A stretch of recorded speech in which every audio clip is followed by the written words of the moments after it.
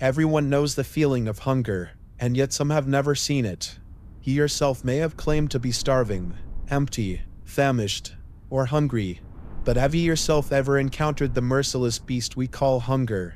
Have you ever considered that the thing you call starving is only the fingernail of the monster that plagues the minds and souls of the innocent and sane? Breathing down your neck and clawing at your skin with crimson-covered nails, desperate to get inside, only blocked from you gobbling down cheeseburgers, pizza, and donuts.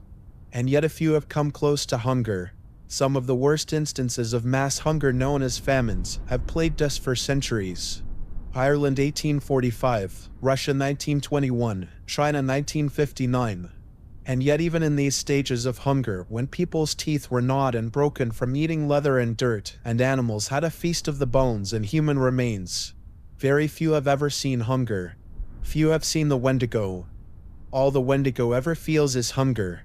That's because it is hunger. You may have heard of the Wendigo or seen drawings of it.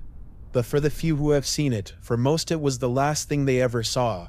I haven't seen it. No. Thank God I haven't. Yet the old members in my family have stared at it in its hollow eyes. This is not my story. It's my father's. When I was around the age of 15, he told me to sit down next to him, pointing to the brown cloth chair. I was old enough to know why he never lets me set foot in the woods. Why we never go up north, especially never when it's winter. I recorded it all. He requested for that. Wanted a record of what happened to him, to make sure no one else went through it like he did. This is what he told me. Father's story. He takes out a cigarette and clicks a lighter until a small blaze, and puts the small flame to his cigarette before starting.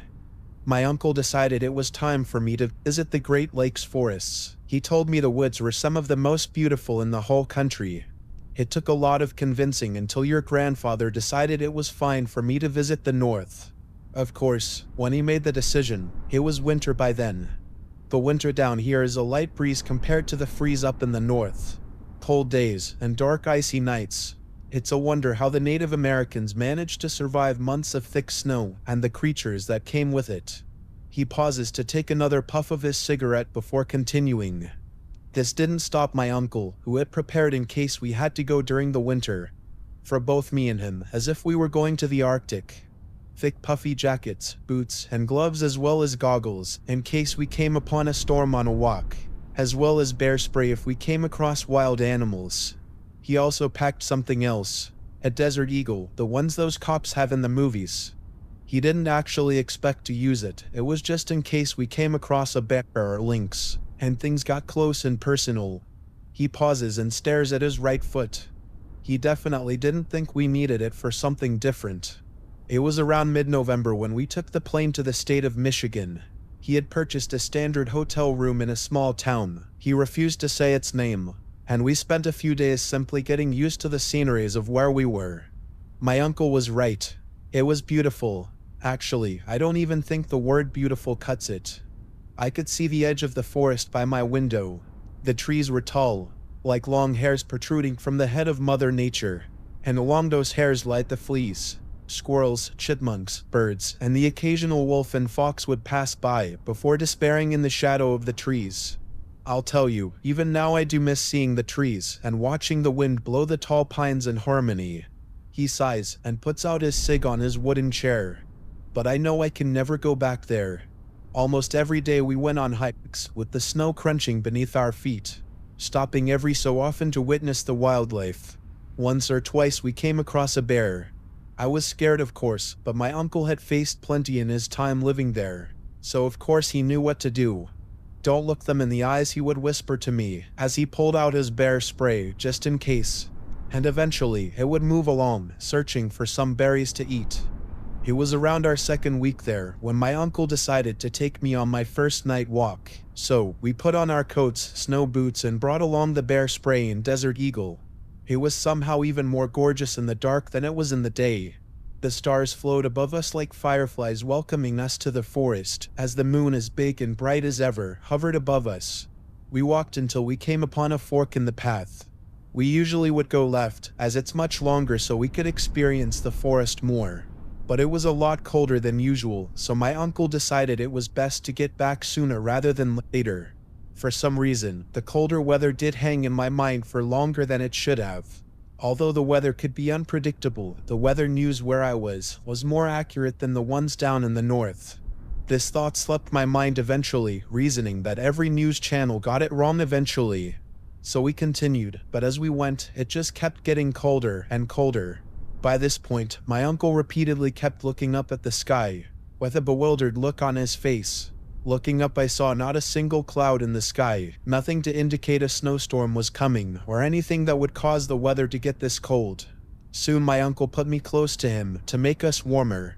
It wasn't a long hike back, just a mile or so. Then it was clear something was wrong, more than the weather. As we kept walking, we went faster. We heard something walking around us. My uncle jerked his head in that direction, instinctively pulling out his bear spray.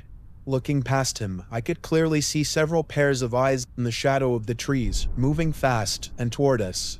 My uncle had quickly raised the bear spray and put himself in front of me, screaming to get back. Looking over, I could now clearly see it was a pack of wolves, mouths open, panting and stamping their feet on the ground, creating loud cracks as the snow fell beneath them. Looking up, Uncle had his finger straight on the bear spray trigger, ready to get them. Then the wolves ran right past us. They were maybe 10 feet away from us at most, moving so fast I could feel a small gust of wind push against my face. My uncle put down the bear spray and looked around, complete utter confusion encompassing his whole face. That's when I saw more glowing eyes. He motions his hand in a circle around him. There had to be dozens of critters and birds, running. They didn't even stop to look at us, they were just getting away. All the animals I had feared, all the critters and birds, and all sorts of things in the woods I had stared at in amazement just days before, all of them were running. I had never seen anything like it in my life, nor did my uncle. He decided that it was time to go, most likely because whatever the animals were running from was something that we didn't want to come across. Now my uncle was someone that doesn't get scared easily. From the stories your grandfather told me, he had faced death more times than he could count, coming across an angry grizzly, a hungry pack of wolves, and even someone pointing a gun at him. Even then, I didn't see fear in his face, but looking into his eyes, I could see worry, and that was all I needed to know. Our normal walk had turned into a jog, with Uncle deciding that it would be faster to go off the trail through the woods. On the trail, there was a clear opening overhead for the light of the moon and stars to shine through. But off-trail, the pine needles blocked most of the light that came through, with small beams piercing the thick hide every so often. My uncle just kept walking straight towards the town. He probably just had half a mile left when he suddenly stopped, making me bump into his back. He didn't move, didn't even make a sound, almost like he had stopped breathing. "Hey," I asked in a squally voice.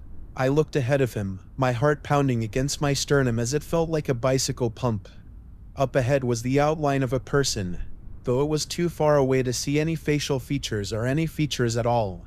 It was about 30 seconds before my uncle started backing up, gesturing me to do the same. "Hello, can we help you?" I heard it tremble. It was a small one, but it was enough to tell me everything I needed to know.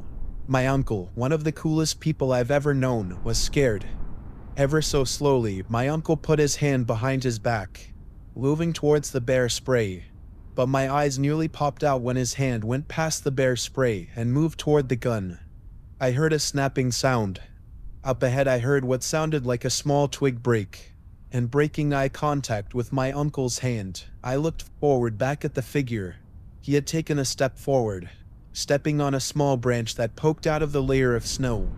And with that step, there was a new feeling in the air. It wasn't the cold. It wasn't fear.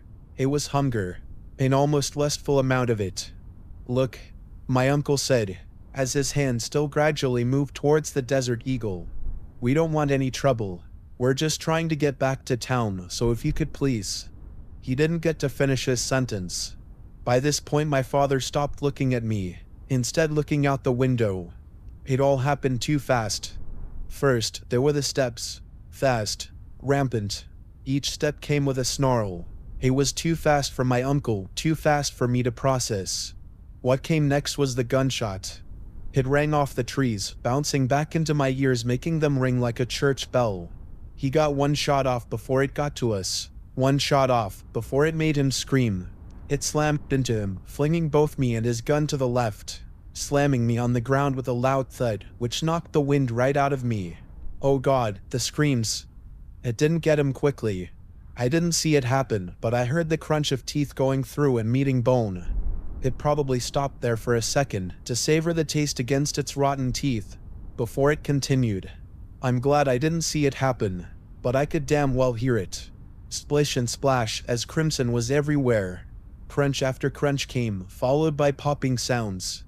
I don't know how long I had my eyes closed, but the sounds were inhuman. I opened them. I was facing away from them and looking at a light that bounced off a silver object. The Desert Eagle. I stood up, still shaken from the fall.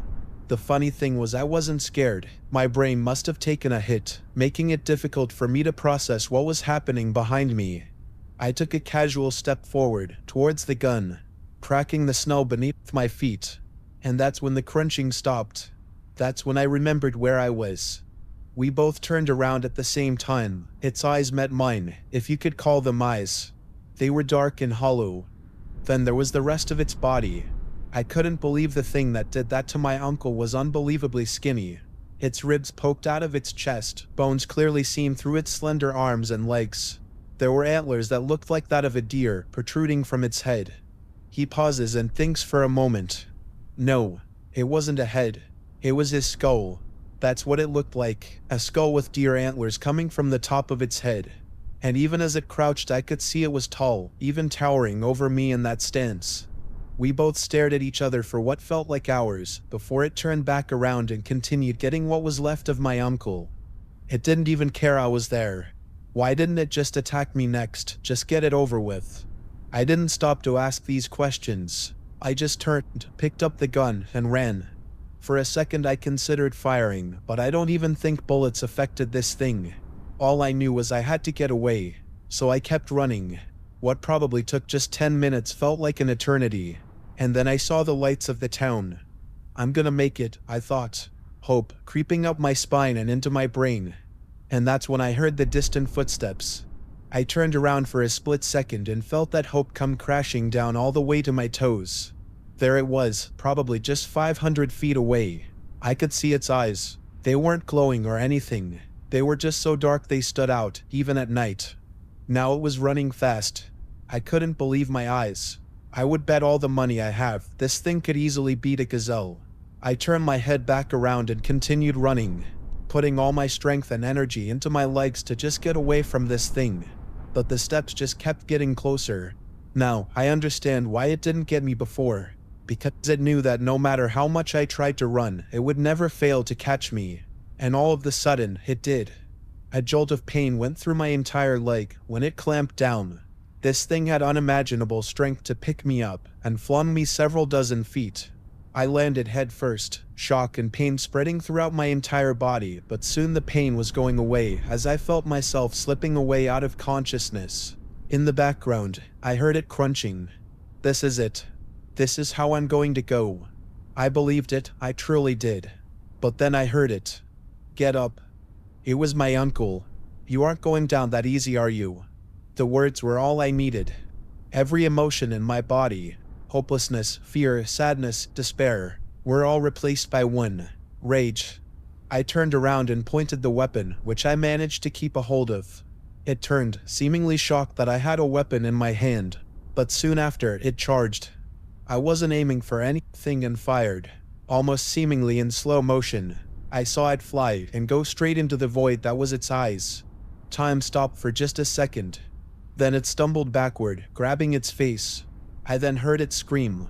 For the first time in the recording, I saw fear flicker in my father's eyes, and then he continues. When I saw it open its mouth, I expected a monstrous bellow or a loud shriek. But what came out was worse. It wasn't the sound of a monster, but the sound of a people. Hundreds of people. Men and women screaming. But one scream remains in my mind forever. The only reason I can't ever forget what happened that day. I heard a specific scream come out of its mouth. The scream of my uncle. The rage was gone, and the terror returned.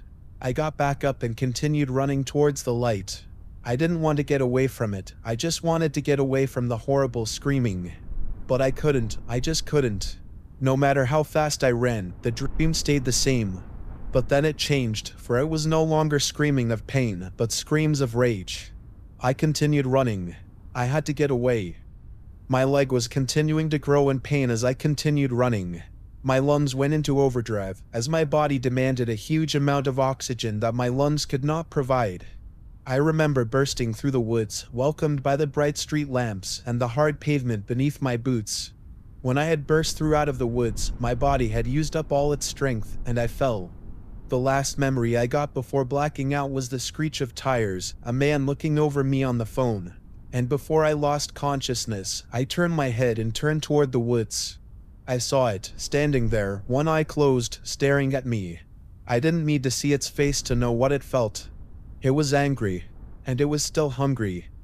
I woke up the next day in the town's hospital. By that time, I had been out for 3 days. Your grandfather had flown over after he heard the news. I was greeted with his tears and his warm hug after he saw me awake. I told him and everyone else everything, about the thing and Uncle. They didn't believe me, probably thought the number of hits I took on my head made me imagine a bear as a monster. They did send out a search party. However, they didn't find it, but found what was left of Uncle. The rumors spread. He sighs. That Wendigo is probably still out there, continuing to get innocent people, continuing to hate me for being the one that got away. And there's more out there, more that will not stop until they are full. And they are never full, and never will be. He pauses. The most disturbing thought I have is that of my uncle's voice in my head when that Wendigo had me on the ground. Sometimes I think, was it actually my uncle's voice telling me to get up? Or was it that thing telling me to get up, wanting me to put up a little more fight? I guess I'll never know.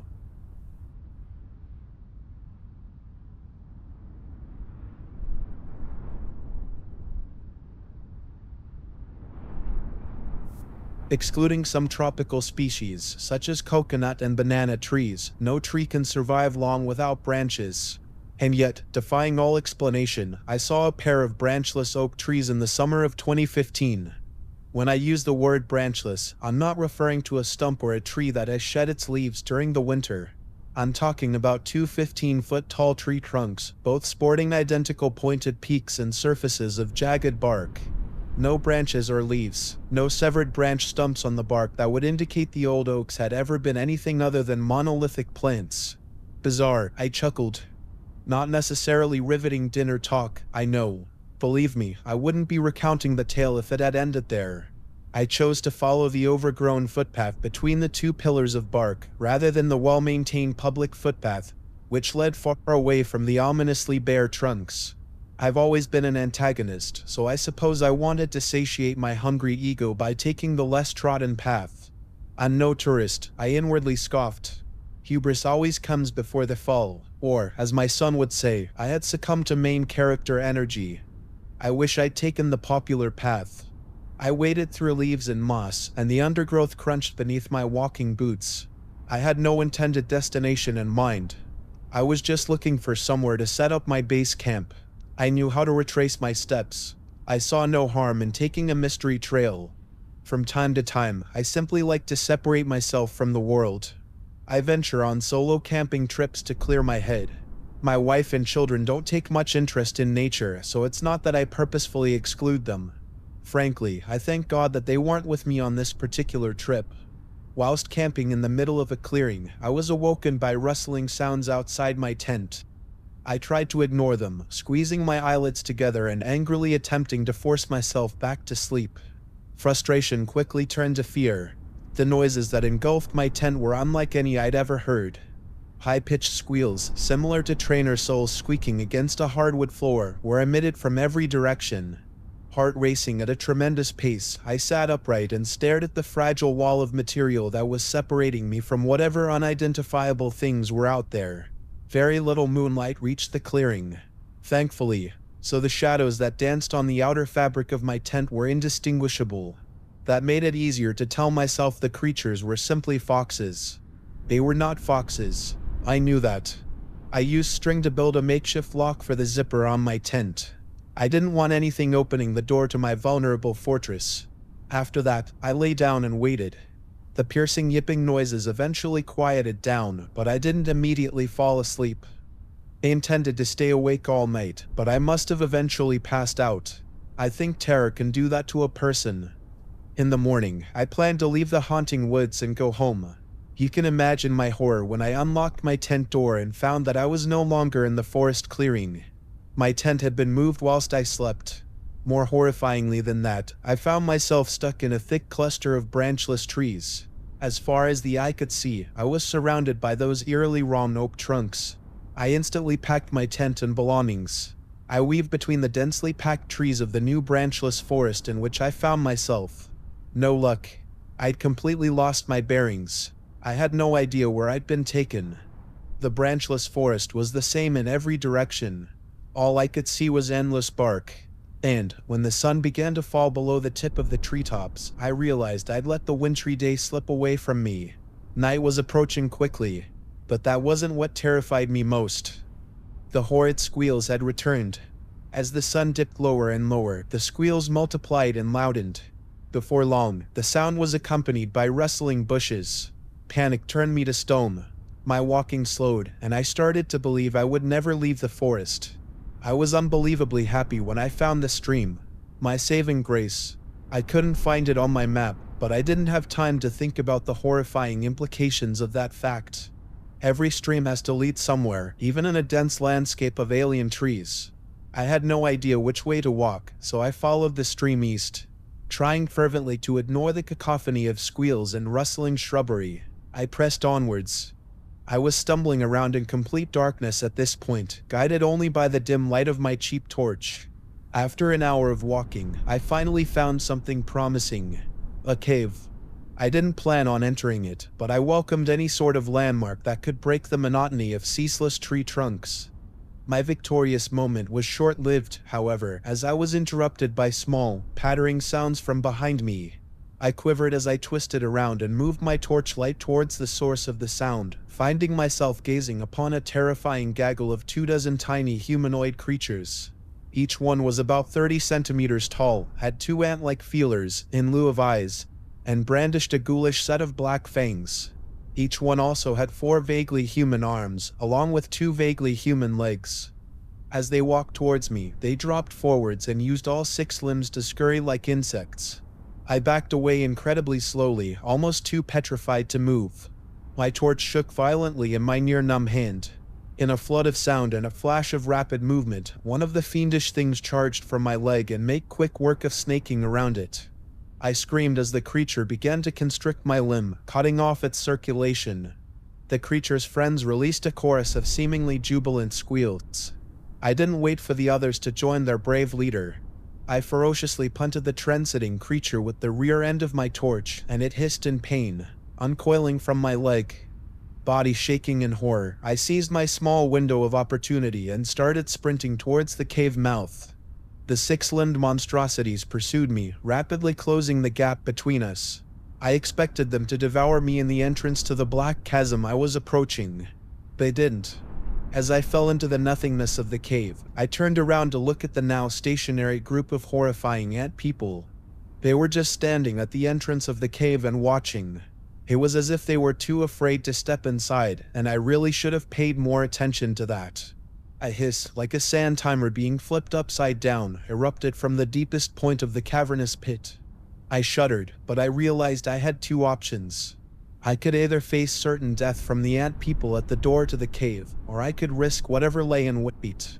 There wasn't really a choice, but I chose the latter. My torch barely illuminated the few yards in front of me, so I was mostly wandering in pitch blackness. The hissing creature was suddenly entirely silent. The only sound in the cave was that of my echoing footsteps. Even the ant people had ceased their squealing. What did they fear in the heart of that dreadful place? That was when I saw it. The cave itself was not particularly big. It was more of a room than a home, and I stumbled into the room of the ghastliest thing I've ever seen. The ant people paled in comparison. My torchlight could scarcely do justice to the enormous being before me. In the very far corner of the cave, about 100 feet from the entrance, was a 10-foot tall insect. Actually, no, I don't think it was an insect. Much like the ant people, it possessed some characteristics of certain insects and arachnoids, but this creature was a beast unto its own.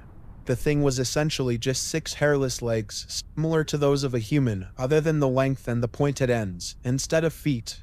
At first glance, it seemed like a spider with 2 missing limbs, but I quickly ascertained that the creature had no discernible body. Its body was its legs. The thing had no head. Its 6 limbs met at a central point, but there was no indication of any torso that would contain organs or sensory tools. Yet, the creature certainly lived, and it certainly sensed me. Its horrifying 6 legs started to tentatively crawl towards the source of the torch light. I wasn't going to wait around for another monster to seize my body and devour it. I scanned the walls of the cave, looking for a hiding spot. In the other back corner, there was a cluster of rocks. If I could just crawl in there, I might be out of reach, I thought. I sprinted at a speed I didn't know I could reach. The 6-legged thing hurtled after me, its limbs making a horrific clicking sound as they galloped across the stones beneath them. Diving for a gap behind the rocks, I crawled out of reach and put my torchlight onto the creature which lay beyond my rocky fortress. The thing unleashed a menacing howl and proceeded to jab the sharp ends of its fleshy limbs at the holes between the rocks. Fortunately, the rocks shielded me, but the wait until sunrise was unbearably long. As daylight began to fill the cave, I squinted through the cracks in my rocky wall, and I was fairly certain the ant people had vanished. I had a plan, but I only had one shot at making it work. Searching in my rucksack, I found what I needed. A flare. I just had to hope it would scare away the 6-legged thing that was valiantly attempting to turn me into minced meat. Not pausing to make any more plans or rethink my decision, I lit up the flare. It worked. The creature wailed in terror, backing away into its original corner of the cave to escape the scorching blaze of the flare in my hand. I hurriedly scrambled free of the rocky fortress, keeping the flare in front of me, and I ran to the entrance of the creature's den. I was determined not to spend another day in that nightmarish forest. I followed the stream the other way. After hours and hours of walking, I finally found something that briefly stifled the fear in my heart. I found trees with branches and leaves. Recognizing my surroundings, I managed to retrace my steps and find the original overgrown path that I followed through the 2 branchless trees. The trees that started that mess. I've never talked about this incident to anyone. I couldn't find that forest of branchless trees, the stream, or the cave on any map. I don't know how I stumbled upon it. I don't know how I escaped from it. I only know one thing. If you ever see a branchless oak tree, walk away.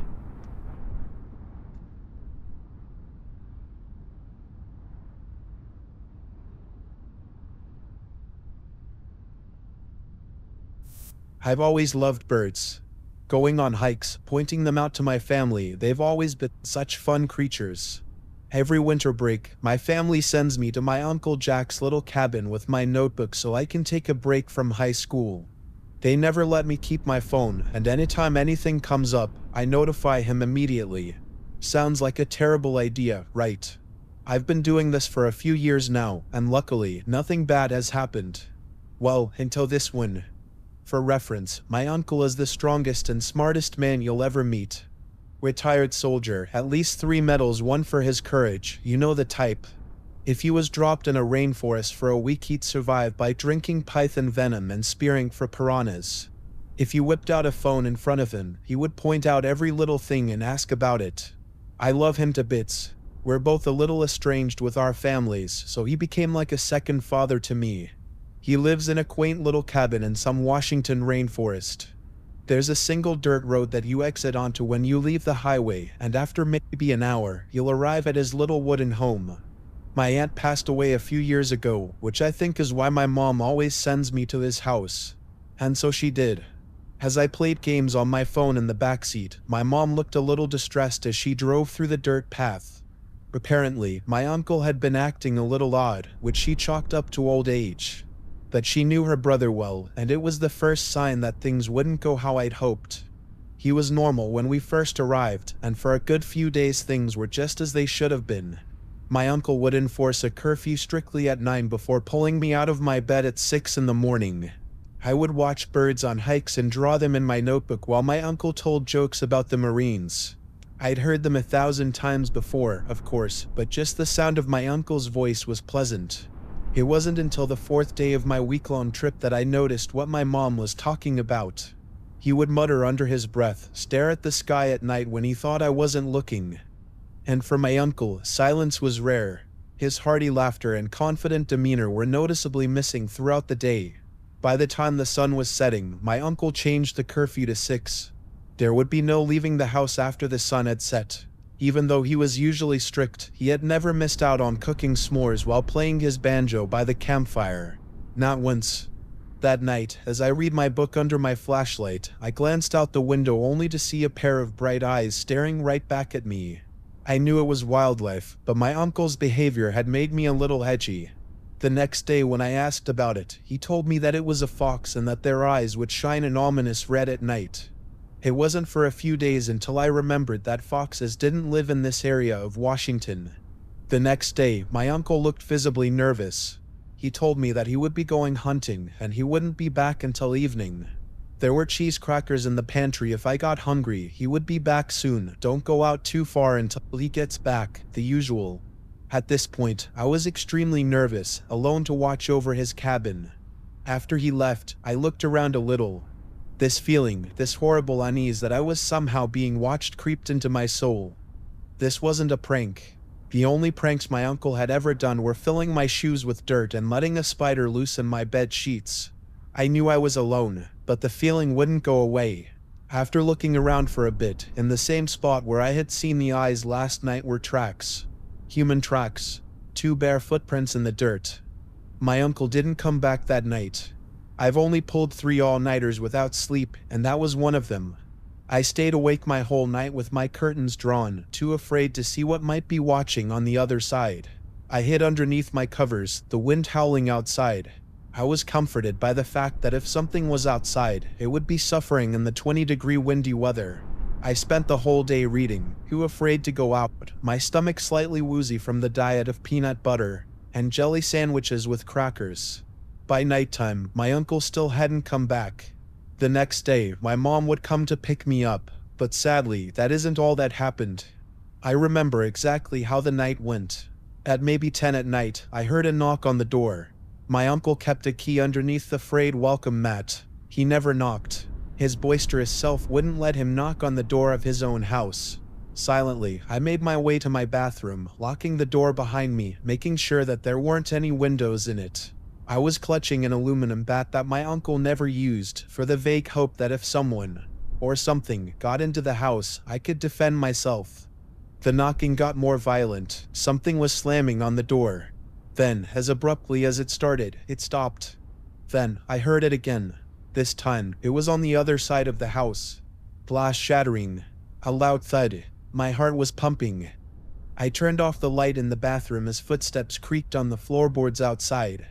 It walked right by my door, a shadow blocking the light from filtering in the bottom of the doorframe. I knew better than to make noise. They hung around for a good few hours. My adrenaline wore out after a while, with just pure fear remaining. If only my uncle was there. Luckily, I had turned off the light in my room. There was nothing that signified I was in the house, but I still held my breath until they scampered back out the window. At least, that was what it sounded like. I didn't take the risk of leaving. I slept in the bathtub that night. The next morning, I woke up to my mom yelling and knocking on the door. Opening the bathroom door, the floor was covered in red liquid. A trail of sticky crimson, still damp on the wooden floor. I nearly threw up, running to the door. My mom stood in front of me and raged at how I hadn't responded. Where was Uncle Jack? Why did I sleep in so late? I just hugged her, sobbing. I didn't know what happened. Or why. She pretty quickly realized that things weren't normal. After taking a look inside the cabin, she called the local police. I still remember the cold interrogation room. Where was I that night? What happened to my uncle? Whose blood was on the floor? I answered everything honestly, my eyes blurred with tears and my nose clumped with snot. It was horrible. I was dismissed as a suspect. I think they felt bad for me, crying my eyes out in front of them. It's been a year. After multiple searches, none of the local authorities could find my uncle. He was well and truly gone. His house got shut down. I spent this winter break at home, remembering what happened. I don't think I'll ever forget my Uncle Jack and his cabin in the woods. And I don't think I'll ever truly know what happened in that forest. Maybe it's better that way. I don't think I want to know what happened that night.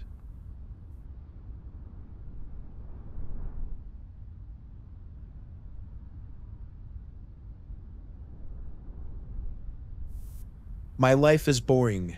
I'm a student at a boring university in a boring town. In my free time, I usually sit in my tiny boring student room with my boring computer, having to listen to my boring roommate and her boring boyfriend's loud conversations. For a long while, I have felt that my life is too routine. I do the same boring crap every single day. I felt a need for more excitement in my life. Since I was 15, I have always been interested in places that most people do not really know of. Places that have stood abandoned for many years. Places that, if you enter them, you stand the risk of getting arrested. Reading about these places on Reddit always excited me. I wanted to go to them. I wanted the adrenaline and fear that came with them. Watching other people on YouTube exploring old hotels, warehouses, malls, or even bowling alleys made me jealous. I watched people getting chased by dogs or cops, people finding creepy items or encountering homeless addicts, and that only made me want to visit an abandoned place more. Because my life was so boring, the adrenaline was very alluring to me, and so I did some research. I had only been a student at my university for a couple of months. I was in a new town with new places to explore. After doing some Googling, I found out that there in fact was an abandoned place where I live, not too far from me. Of course, I was intrigued. I needed to spice up my life, and unlike other people my age, I did not want to do that by partying or hooking up. I wanted to spice my life up by adding some danger to it. From what I read, the place did not seem that special. It was not an entire hotel or some mall. It was only an old underground tunnel that used to be a passage for car traffic. It felt like the perfect place for a beginner to explore. It had not been in use for over 20 years, and it seemed that not that many urban explorers had been there before me. I have some friends, but none of them would ever be interested in putting themselves in danger just to seek some thrill. My friends are the kind of people who like to sit in a circle while drinking and playing games. That can be fun, of course, but it is not very exciting. So, I went alone. Stupid decision, I know. I am a young and short female who decided to go to an abandoned place after dark on my own. I was naive and thought that nothing could ever happen to me, but something did. And after my experience, you best believe that I will not explore alone, or at all, ever again.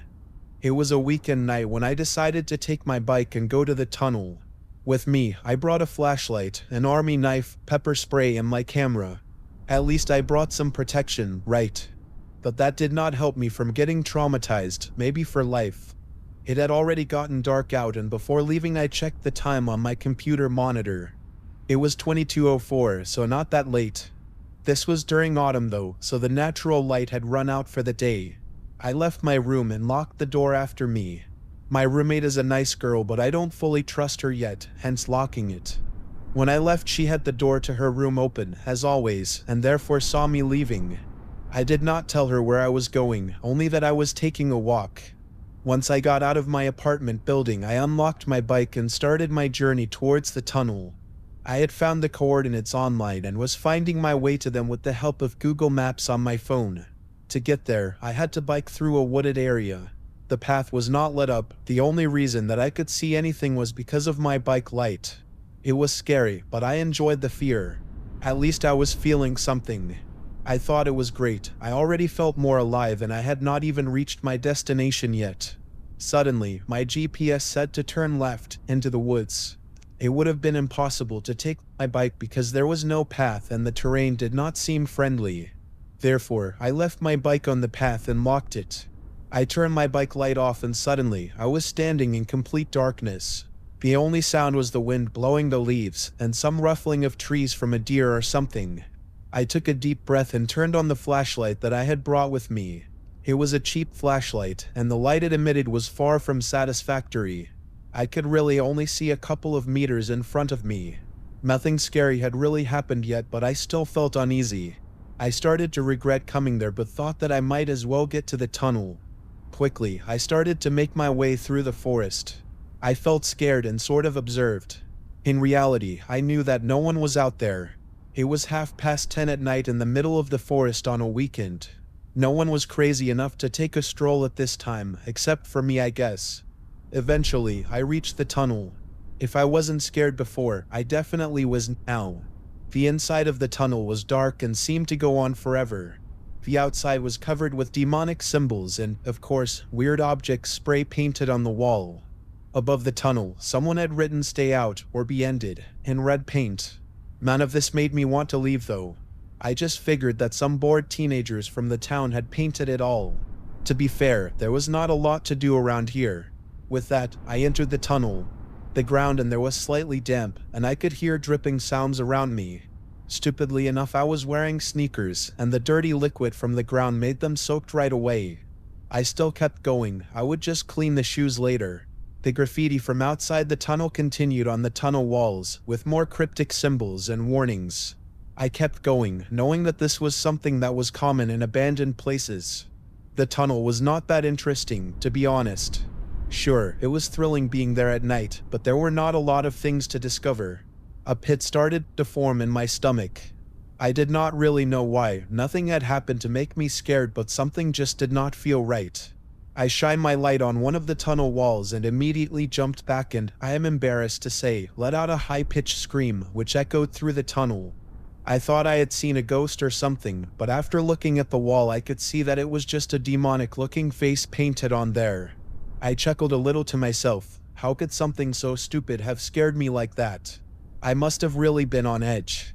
My momentary relief was quickly gone when I shined my flashlight on the ground in front of the face. There, on the ground, I could see some dirty blankets and a pillow. At the time I couldn't understand why it was there, but it definitely freaked me out a bit. Was someone living in this tunnel? I started to feel very uneasy again and wanted to leave.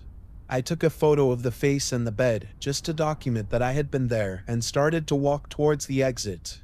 That is when I heard footsteps coming into the tunnel. That was scary enough, but what made it worse was that they came from the direction I had come from. The direction which was my way out. I froze for a second, not knowing what to do. Eventually, before the person could get any closer, I snapped out of my haze and started running the other way, further into the tunnel. This seemed like my best option at the time, and knowing what I know now, I can confirm that it was. When I started running, so did the other person. I could hear the footsteps speeding up behind me. While running, I started to take my army knife out of my pocket. I know that running with a knife in itself is dangerous, but at least I could protect myself if the person caught up to me. The tunnel was not as long as I thought, and eventually, I reached its other end. In my panicked state, I had not noticed that the footsteps behind me had prevailed. But once I had left the tunnel, I noticed it. Still, I kept running. At that moment I thought that I had to get back to my bike, so I started going through the forest, running beside the hill which the tunnel went through. During my run, at various moments, I could swear that I heard branches breaking around me. It might have been paranoia though, because it would not have been possible for the person to catch up to me at this point.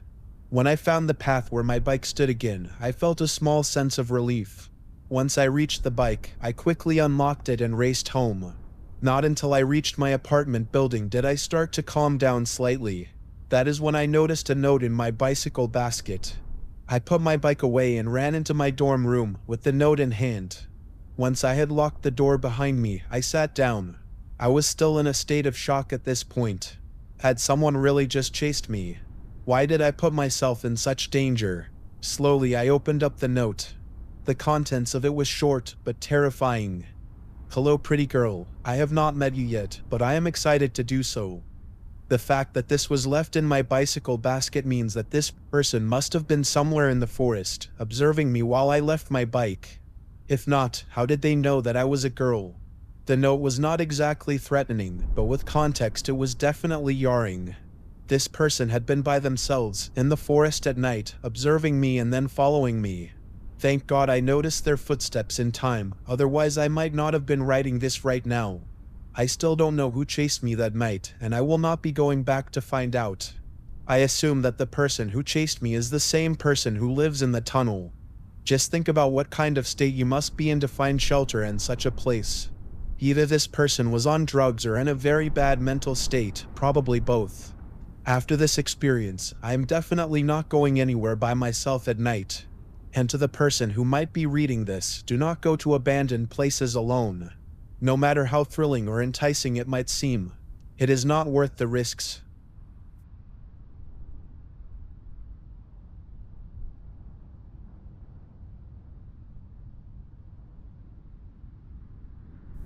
I don't know how long it's been, I don't remember when we left. Only that we've been on this rafting trip too long. A little background, me and my friend Milo have been rafting and camping on a very rural stretch of river for days. We haven't seen another person in so long. A few days ago, I stepped out of my tent and saw Milo standing by the river bank. I started to walk over to him, but for some reason I felt I shouldn't. Something about him was wrong. I stepped back and relieved myself on a tree. I watched him for a while, but he never moved. I figured he just couldn't sleep and went back into my tent. The next day he had huge purple bags under his red eyes. I attempted conversation a few times, but he murmured something unintelligible and I left him alone. I started to load up the boats with our gear, but he just sat there, gently rocking back and forth. "Hey Milo, we're about to head out. The boats are set." He slowly turned his head to look at me, like a deranged asylum patient in a movie. "Leave me here." He must be joking, I thought. "Nah, come on man, all your stuff is on green." Green was the name of his worn raft. It was a faded olive color. "I don't need it," he said, eerily calm as he turned back towards the forest.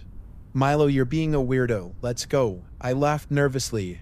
Suddenly he whipped his head around and screeched at me in this voice I had never heard him use. I said to leave me here. I was legitimately scared at this point. This was nothing like him. "Okay dude, chill. I'll take off on mine, meet me at campsite 3. He stared at me. Those horrible eyes pierced my soul. No response. "See you later," I said as I pushed my raft into the brown swirling water. I hopped on and drifted down the river, away from the island where I left him.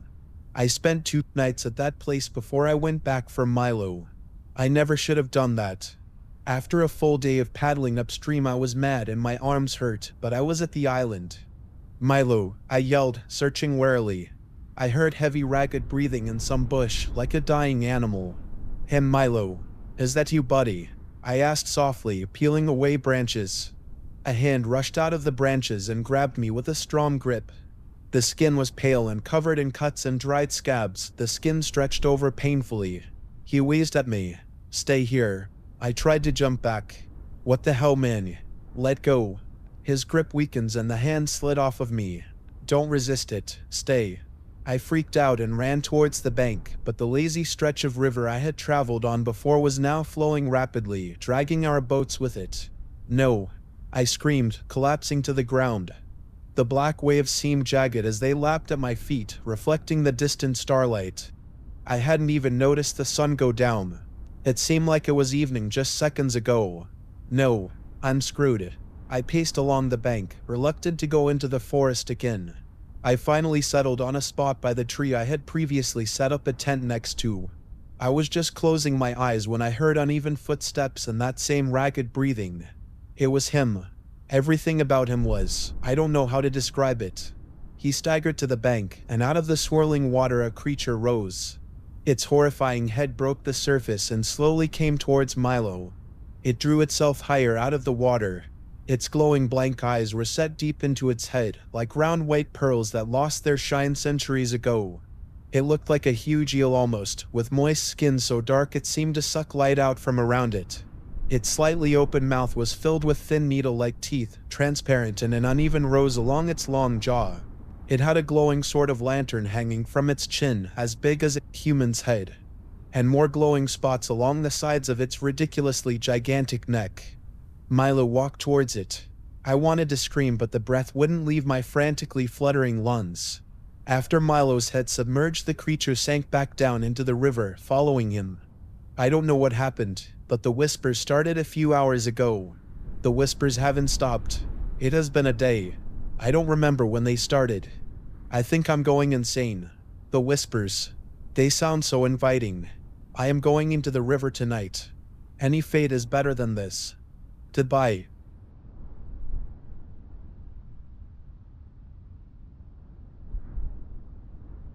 This is a true story, and it haunts me every single night. It all started on a Tuesday night around 2 in the morning. I'm lying alone in bed in the dark, and my window is cracked open. I prefer having a breeze at night to stay cool. I open my window every single night. It doesn't matter if it's hot or cold or windy or rainy, I will open my window. Anyways, I had to make this post because it is really haunting me. To explain, all of a sudden the noise started. I remember my eyes rapidly opening and the shivers being brought down my spine. It was very paralyzing and it made my whole body jolt like a shockwave running through my nerves. This sensation is especially intense at night when you are startled by a noise like your old house resting. But this was unlike anything I've ever experienced. To start, the noise that scared me seemed to be a man shouting from a quarter of a mile away. I thought to myself that this was extremely unusual. I live in a desolate area and I don't have many neighbors around, so it couldn't have been them. I live in a woodsy area in a humble neighborhood. Most people who live here are hermits and don't leave their homes unless it's for bi-weekly grocery shopping or leaving in the morning to go to work. But the screams were very specific and were arranged in a pattern. They almost sounded inhuman. A loud but faint yell would sound about every 2 seconds, and the yells were unintelligible words and lasted for about 1 to 2 syllables. It was almost perfect, sounding like a recording of a shout played again and again and again, but for hours. The dreadful sound stayed in place for 3 hours of non-stop yelling, and the man never seemed to move locations, except for when the noises slowly got farther away, and that's when it seemed to stop. The sounds lasted from 2 a.m. to 5 a.m. I assume the man making the disturbance is in his early 30s. It haunts me to think of someone just standing in the forest blatantly yelling words for 3 hours straight in the middle of the night. The sounds didn't appear like they were desperate, as if they were in need of any help. The only drastic thing would be if a bear mauled you to death, but no one's stupid enough to go out at night like this. The shouts sounded emotionless, and of course very terrifying. I eventually was able to catch my breath and peek out the window. It wasn't the wind causing the noise, and most definitely wasn't a branch scraping my window like someone would try claiming in order to debunk me. But I was too afraid to go outside and investigate. I had to debate whether calling the police would be the right thing to do or not. I'm a short woman, and I'm not the absolute strongest, and I know if I investigated on my own, I would be the avid kidnapping victim. From watching and reading horror stories, I know the person who investigates always dies in the end. I kept my ear close to the window for a few minutes, and I was starting to decrypt what he was saying. It sounded like it was in a different language or a gibberish word being spoken, but it was very strange. I know I'm not crazy, and I know what I heard. I will probably never open my window ever again, since I don't want to find out who or what was making those sounds, and I definitely do not want them to come back. Does anyone know what this could be? I asked my neighbors if they heard, and only 1 out of 4 claimed they did. We both don't know what it was.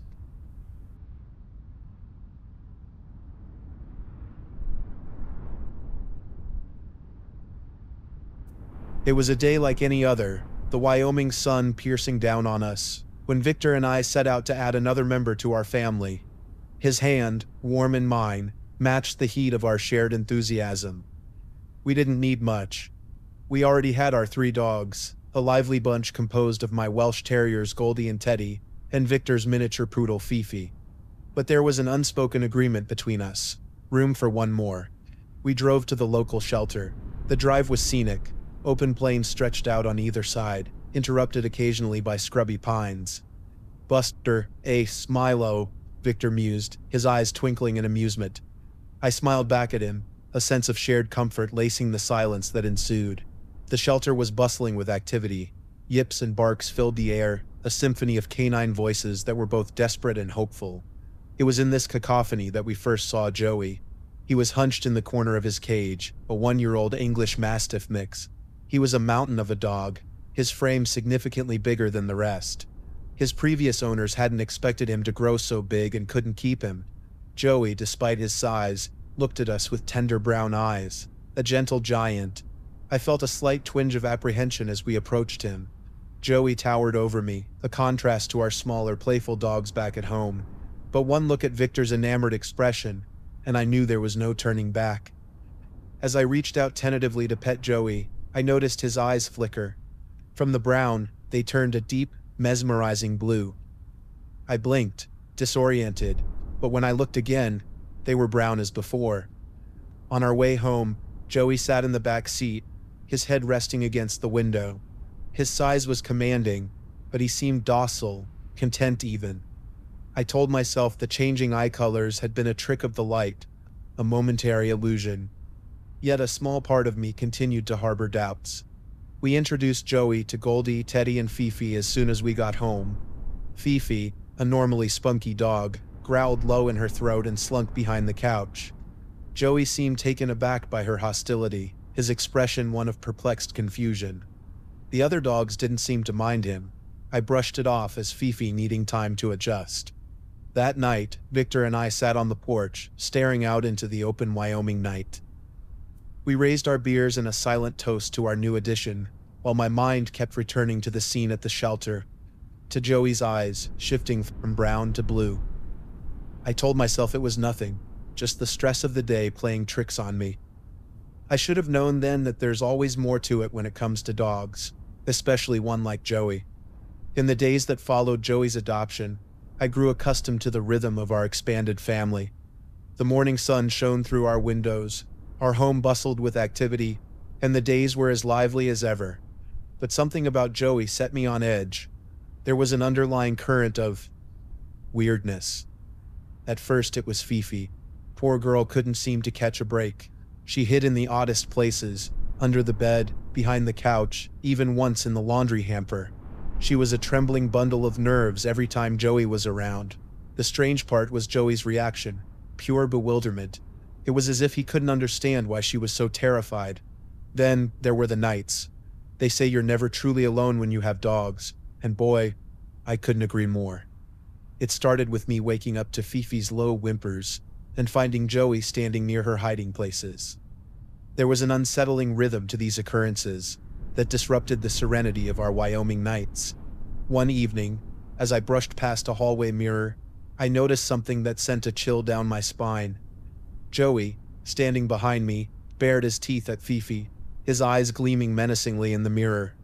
I spun around, my heart pounding, but found Joey sitting calmly on the floor, his tail wagging gently. Victor thought I was overreacting when I brought up my concerns. "Joey's a big teddy bear," he'd say. "You're just being paranoid." I wanted to believe him, I truly did. But I couldn't ignore the dread that lingered whenever Joey was around. The unease in the house prompted me to move Joey to the kitchen during the night. That's when the strangest thing happened. Every morning we'd wake up to find our food spoiled as if left out overnight. It was as if someone, or something, had rummaged through our fridge. As I held the rotten food, Joey would stare back at me, his eyes full of a challenge that made my skin crawl. I thought moving Joey to the backyard would end these occurrences. But the bizarre incidents took a darker turn. Every morning, I'd find dead animals scattered across our lawn. Their bodies were mangled, organs missing, as if expertly removed. Victor was oblivious, always at work before dawn, but I was there, cleaning up the grotesque mess left behind. When I confronted Joey about it, he snarled at me, a low, threatening sound that had my heart pounding in my chest. I'd never seen him so aggressive, not even with Fifi. My fears were escalating, and Victor, caught in his world of denial, refused to see what was happening. The Wyoming sun continued to shine, the open plains continued to stretch out, but my world was slowly closing in. I felt trapped in my own home, my fears punctuated by Joey's increasing hostility and the unnerving incidents. My mind kept going back to that day at the shelter, when Joey's eyes shifted from brown to blue. I had a feeling that something terrible was about to happen, and it had everything to do with Joey. In the shadowy quiet of Wyoming nights, a sense of dread took root within me. I felt myself being pulled into a horror I could neither comprehend nor ignore. Our home, once a sanctuary, now teemed with unseen fears, their form given substance by Joey. I tried talking to Victor about Joey, about the things I'd noticed. Victor's bond with Fifi was special. She belonged to his sister who, along with her other dog, had died in a car crash weeks before we met. Victor had a soft spot for the poodle, and I hoped my concerns would make him reconsider Joey. But he shot me down, his face hardened with anger. He couldn't bear to think his beloved Joey could hurt Fifi, and I didn't have the heart to push it any further. One night, I awoke to a blood-curdling scream. It was Fifi. Heart pounding, I rushed downstairs to find Joey in the living room. The sight that met my eyes was something out of a nightmare. Joey was tearing Fifi apart. I screamed for Victor, tears blurring my vision as I took in the horror unfolding before me. Victor came rushing in, his face pale. He switched on the lights, and it wasn't real. Fifi was safe, hiding under the couch, her body shaking with terror. The remains on the floor were that of a stuffed toy, not Fifi. But I couldn't shake the image from my mind. Joey, his mouth smeared with blood. Victor berated me for my panic, for my accusations against Joey. But all I could focus on were Joey's eyes, soulless, gleaming with a sinister satisfaction that had my blood running cold. My fears escalated to a point where I couldn't take it anymore. My once peaceful home was now a battlefield, my dreams haunted by visions of Fifi's death and Joey's monstrous form. I was trapped in my own nightmare. Then, one night, the unthinkable happened. I awoke to a grotesque figure looming over me. Its limbs were twisted, its body distorted, its eyes a piercing blue. It was a creature straight out of hell, and I knew it was Joey. I woke Victor up, fear clawing at my throat. But by the time Victor blinked his eyes open, Joey was back in his dog form, looking as innocent as ever. Victor dismissed my fears with a shake of his head and fell back asleep. But I knew better. I'd seen Joey for what he truly was. The next morning, I woke up to an unexpected surprise. Victor had planned a weekend getaway. We hurriedly packed our bags, leaving Joey behind with a friend of ours. As we drove off, I felt a sense of relief wash over me. For the first time since we'd brought Joey home, I felt safe. But as I glanced in the rearview mirror, I saw Joey standing in our driveway, his eyes gleaming a sinister blue. My heart pounded in my chest. Something told me this was far from over. As we drove further away from home, the verdant plains of Wyoming seemed to lighten my mood. We were heading towards a destination where the echoing growls of a beast were no longer part of my nightmares, but the lingering dread in the back of my mind persisted. About 50 miles away from home, Victor broke the silence. His voice was low, his words delivered with a heaviness that made my heart sink. He'd seen Joey too, that night, standing over us in his grotesque form. He'd played down his reaction, but the sight had shaken him as much as it had me. I was silent, processing his confession. Victor had called an animal rescue team instead of our friend. He'd lied about Joey being aggressive and uncontrollable. They were going to put Joey down. The guilt etched on Victor's face was clear. He'd seen what I'd seen, felt what I'd felt. He'd just been too afraid to admit it. We took refuge at my parents' house, our home now tainted by an inexplicable fear. We were safe, but the haunting image of Joey, in his true form, lingered in my mind. I wasn't sure we'd ever feel comfortable in our house again. One evening, while Victor was outside talking to my dad, I decided to check on Goldie and Teddy. As I walked towards the room where they were resting, a familiar fear clutched my heart. I heard a growl, low and menacing, sending a shiver down my spine. I pushed open the door, my breath hitching as I took in the scene before me. Goldie and Teddy were huddled in a corner, their eyes wide with fear. Fifi was nowhere to be seen, and in the middle of the room, a large, twisted figure stood. Its eyes met mine, gleaming a chilling blue. Joey. A wave of terror swept over me, my blood running cold. Joey was supposed to be gone. He was supposed to be dead. But there he was, standing in front of me, in his grotesque, monstrous form. A growl echoed through the room, a sound so terrifying it froze me in my tracks. And then, a blink of an eye, he was gone. The room was empty, save for Goldie and Teddy. There was no sign of Joey or Fifi. It was as if he'd never been there, but the terror in the dog's eyes told me otherwise. Joey was back, and he was far from done.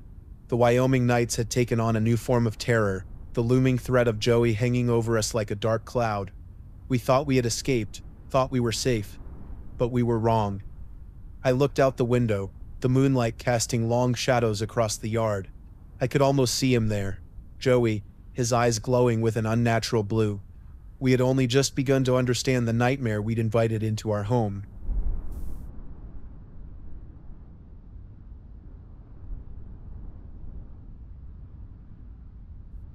From when I was born up until 4 months ago, my family of 4 lived in Nowheresville, Indiana.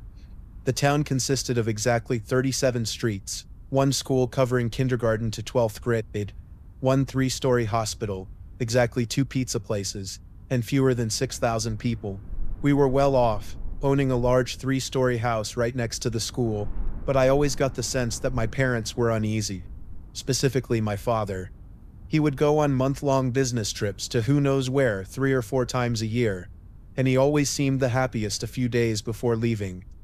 At around the age of 9, I came to the conclusion that if his family wasn't here, he would be living in some metropolis at least 5 states away. He always seemed partial to New York. We'd been there a few times, and he was always more energetic than I'd ever seen him, dragging us from the Statue of Liberty to the One World Trade Center to the top of the Empire State. Then after at most a week, we would return to the land of everybody knowing everybody and a plethora of old white men sitting on their porches in their rocking chairs, sipping Arnold Palmers and waving as you pass. For some people, a paradise, a retirement village if there ever was one, but for my father, purgatory. The first incident happened at exactly 2:32 a.m. I was hunkered down in my room, blanket draped over my back, illuminated by the glow of some horror movie. I can't recall precisely what it was, perhaps The Exorcist, or maybe Omen. I've loved horror movies since I was old enough to get my hands on them, and I've seen all the classics. I know the legend of Jason Voorhees, which scared me into quitting sleepaway camp. I fear the dream demon Freddy Krueger, which made me pull 2 consecutive all-nighters until I collapsed in the middle of history from pure exhaustion. Michael Myers stopped me from trick-or-treating one Halloween, and Pennywise keeps me at least 5 feet from a storm drain to this day. Yet for all their downsides, I couldn't tear my eyes away. Something about the monsters, be they human, ghost, zombie, or killer clown, always drew me back. So I was up late into the night when I heard the whistling first. It jarred me when it started, and I paused the movie for a moment before forgetting about it. It was a jaunty tune, cheerful yet erratic. It never repeated itself, and despite its upbeat nature, something about it was off-putting. Yet someone whistling, albeit late at night, was no cause for alarm. However, as the movie progressed and I drew the covers tighter around my skinny frame, the sound persisted. After 5 minutes, I paused the movie again to listen. It was coming from the same general location, yet the direction of the sound shifted ever so slightly, as if the whistler was pacing. It couldn't have been more than 20 feet from my house, but when I checked my second-floor window, it instantly ceased. There was nothing except a spindly sapling sitting blocking my view, yet I saw no one. I sat at the window for a minute or two, but nothing. I didn't think much of it and finished my movie, then collapsed into a nightmare-filled sleep. The next evening was much of the same. The movie playing out on the screen this time was a personal favorite of mine, Paranormal Activity. Then during a quiet, tense scene about 2/3 of the way in, the clock struck 2:32, and the whistling began again. I instantly shut off the TV and grabbed my phone, clicking on its flashlight. The tune was the same, but not perfectly. Again, it never repeated itself, but it was the same pace, the same energy, the same set of notes. Something about it piqued my curiosity. I needed to know what it was. Realistically, I was sure it was only someone who couldn't sleep, waking up and whistling their tune that they came up with themselves. But something about it drew me in, something sparking my curiosity. I crept to the window, careful not to make myself visible or look out myself. I waited for what felt like an eternity, but nothing changed. The tune never shifted significantly, the whistler never moved. I checked my phone repeatedly, watching the minutes go by. By the 15-minute mark, a growing sense of unease had settled in. I waited until exactly 3 in the morning, and then sprang up, scanning the area outside my window. Yet only the tree sat there, surrounded by a field of yellow-brown grass, stretching into infinity. The whistling immediately ceased, and my heart pounded in my chest. I raced to my bed and sat against the corner, my covers around everything but my head. My phone flashlight pointed at the window and door to my room. At some point I must have dozed off, because the next thing I remember is my father shaking me awake at noon. He looked mildly annoyed that I had stayed up late again, but he didn't make a big deal out of it. After I had breakfast, I settled down near him on the living room couch. "Something weird happened last night. An eldritch horror forced you to stay up until sunrise?" I rolled my eyes in exasperation. I heard some guy whistling outside for like half an hour. I immediately knew something was wrong. My father's entire body tensed up, and his eyes snapped up from his newspaper to meet mine. What? I was taken aback by the sudden shift in tone, but I continued to explain. Yeah, it was weird. I heard whistling outside my window, maybe 20 feet away. I listened for a while, but as soon as I looked out the window, it stopped. He leaned towards me. When did it start? A little past 2:30? His face had gone pale. It was the most serious I'd ever seen him, and I was terrified. I had no idea what was happening, but he continued to interrogate me.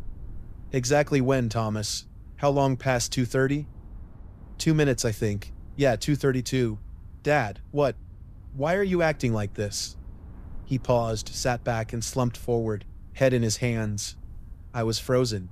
I had no idea what this meant. Why did some whistling mean so much to him? He picked up his head and asked me a few more questions until I had relayed every detail of that night. He paused for a long moment, then got up and started to climb the stairs. Halfway up, he turned to me. Stay inside for today. I'm going somewhere with Mom. Watch Sally. The next day was Monday, and school resumed for the last time that summer. The week passed in a blur, and I said bye to all my friends who were going away to camps, which was almost all of them. Finally, on Saturday, the inevitable announcement finally arrived. We gathered around the dinner table, and the mood was already uncomfortable before I'd had a bite of my spaghetti and meatballs. My mother started the conversation. So I know you guys love this town. My sister immediately interrupted. I like New York better. But your father and I had to make some financial decisions and, well, we're moving. Somehow I wasn't surprised. I had known for years it wasn't a matter of if, but when. My 6-year-old sister was less than pleased when she realized our destination wasn't New York, but a suburb adjacent to Boston. I quickly finished my meal and retreated to my room. Around 10 that night, I heard my parents put my sister to bed and walk down to the living room. I followed after a few minutes, and as soon as I entered the room, their quiet conversation immediately ceased. What are you guys talking about? Nothing, honey, just the move. Bullcrap. I didn't call them out on it, though, as I sat down across from them. Dad, he looked to me. Yes? Is this because of the whistling? He didn't react immediately. Deep down, I knew. I knew that the answer was yes, but I waited for his response. Thomas, I promise you when you are older, I will explain everything, but I can't right now, so please, just go to bed, pack, say goodbye to your friends, whatever, but know that I'm doing this for us. He paused again, locking eyes with me, for this family. Finally, I exploded. I don't remember what I said, but it wasn't pretty. After all, at the time, it seemed to me like they were tearing my life apart because of a sound I heard a couple of nights in a row. That night, I stormed upstairs in a fit of rage, eventually crying myself to sleep. I didn't hear the whistling again for a month and a half. In reality, I hadn't stayed up late enough to hear it at that time. With all the time in the world on my hands, I hadn't found a reason to stay up past midnight. After all, I had no friends in the state, much less nearby. However, my parents seemed much happier. My mother had already made some friends at some Pilates group, and my father was acting like he did in New York every day. Even my little sister had found some friends in the next-door neighbors. But I spent my days in my room, dying of boredom. So in late July, I decided to try to hear the whistle again. I didn't believe I would hear it. After all, we had moved states. It would be completely illogical to think I would. And yet, when 2:32 a.m. arrived, it started again. I was frozen in fear. For some reason, I couldn't put my finger on it, but I listened. The tune was the same. It even sounded like the same distance and direction from my bedroom window as it had been in Indiana. After a few minutes, I sprang up. This time outside my window, there was a long, dark alleyway. But still, as soon as I looked, nothing. The whistling came to a halt, and nobody was there. I didn't tell my father about the whistling. I don't know why. I wish I had. But at that moment, it felt like some little mystery for me to puzzle out. Some special secret only I had. How stupid of me. The next day, my 3 best friends paid us a surprise visit. As soon as camp had ended, their parents arranged a surprise trip to see me at the request of my parents. So for the next 2 days, they would be sleeping over. I was ecstatic, and it immediately took my mind off everything else. The night passed much the same as it would back in Indiana: horror movies, video games, and an ungodly amount of snacks. At around 1, I started to keep an eye on the clock as it inched forward. I felt as though I needed to show someone, just to prove I wasn't hallucinating, that the loneliness hadn't pushed me over the edge. I had made the decision to reveal the phenomenon to my friends. Once again, I wish I hadn't. I told them about 15 minutes ahead of time, and at first, they didn't believe me. After all, we had spent the past 6 hours binging horror movies, and past midnight was the perfect time for a scary story, or a prank if you're ambitious enough. But despite their complaining, I could tell they were intrigued, and I managed to convince them to hide under the window with me. Sure enough, the whistling began right on schedule. They didn't have the patience to listen long. Josh sprang to his feet after 2 minutes, despite my repeated whispered protest, and the whistling stopped. Huh, that's odd. Why did you look? I was curious. I told you not to. So? Not having enough energy to get mad over it, I surrendered, frustrated, and we resumed our nightly activities, eventually falling asleep at around 4. The next evening, my friends had a plan. David started to explain. So we just hide behind the dumpsters in the alley, then we all spring out. One of us stays in the house. If we get the whistler in between us and the window, there's no way to miss it. I pleaded with them, begging them not to, but they ignored me. I didn't even know why they were so set on catching the whistler, but they were. For some reason, I knew this was a terrible idea. I felt something deep in my stomach, screaming at me to stop them. But they wouldn't give up, funding humor in my terror and ignoring me until I stopped trying to convince them.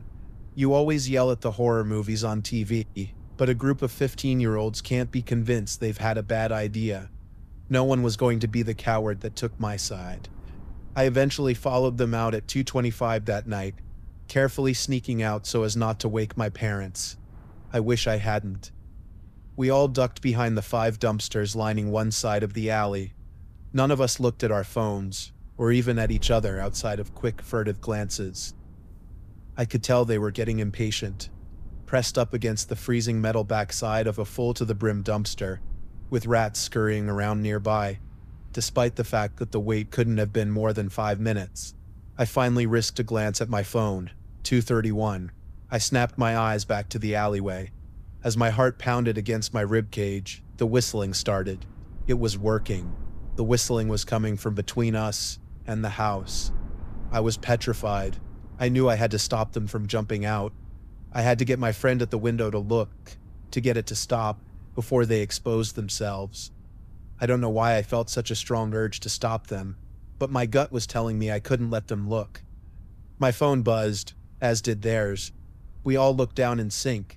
A text from our friend in the window. Jump as soon as the clock hits 2:33. I frantically texted back, telling him to look, while shaking my head wildly.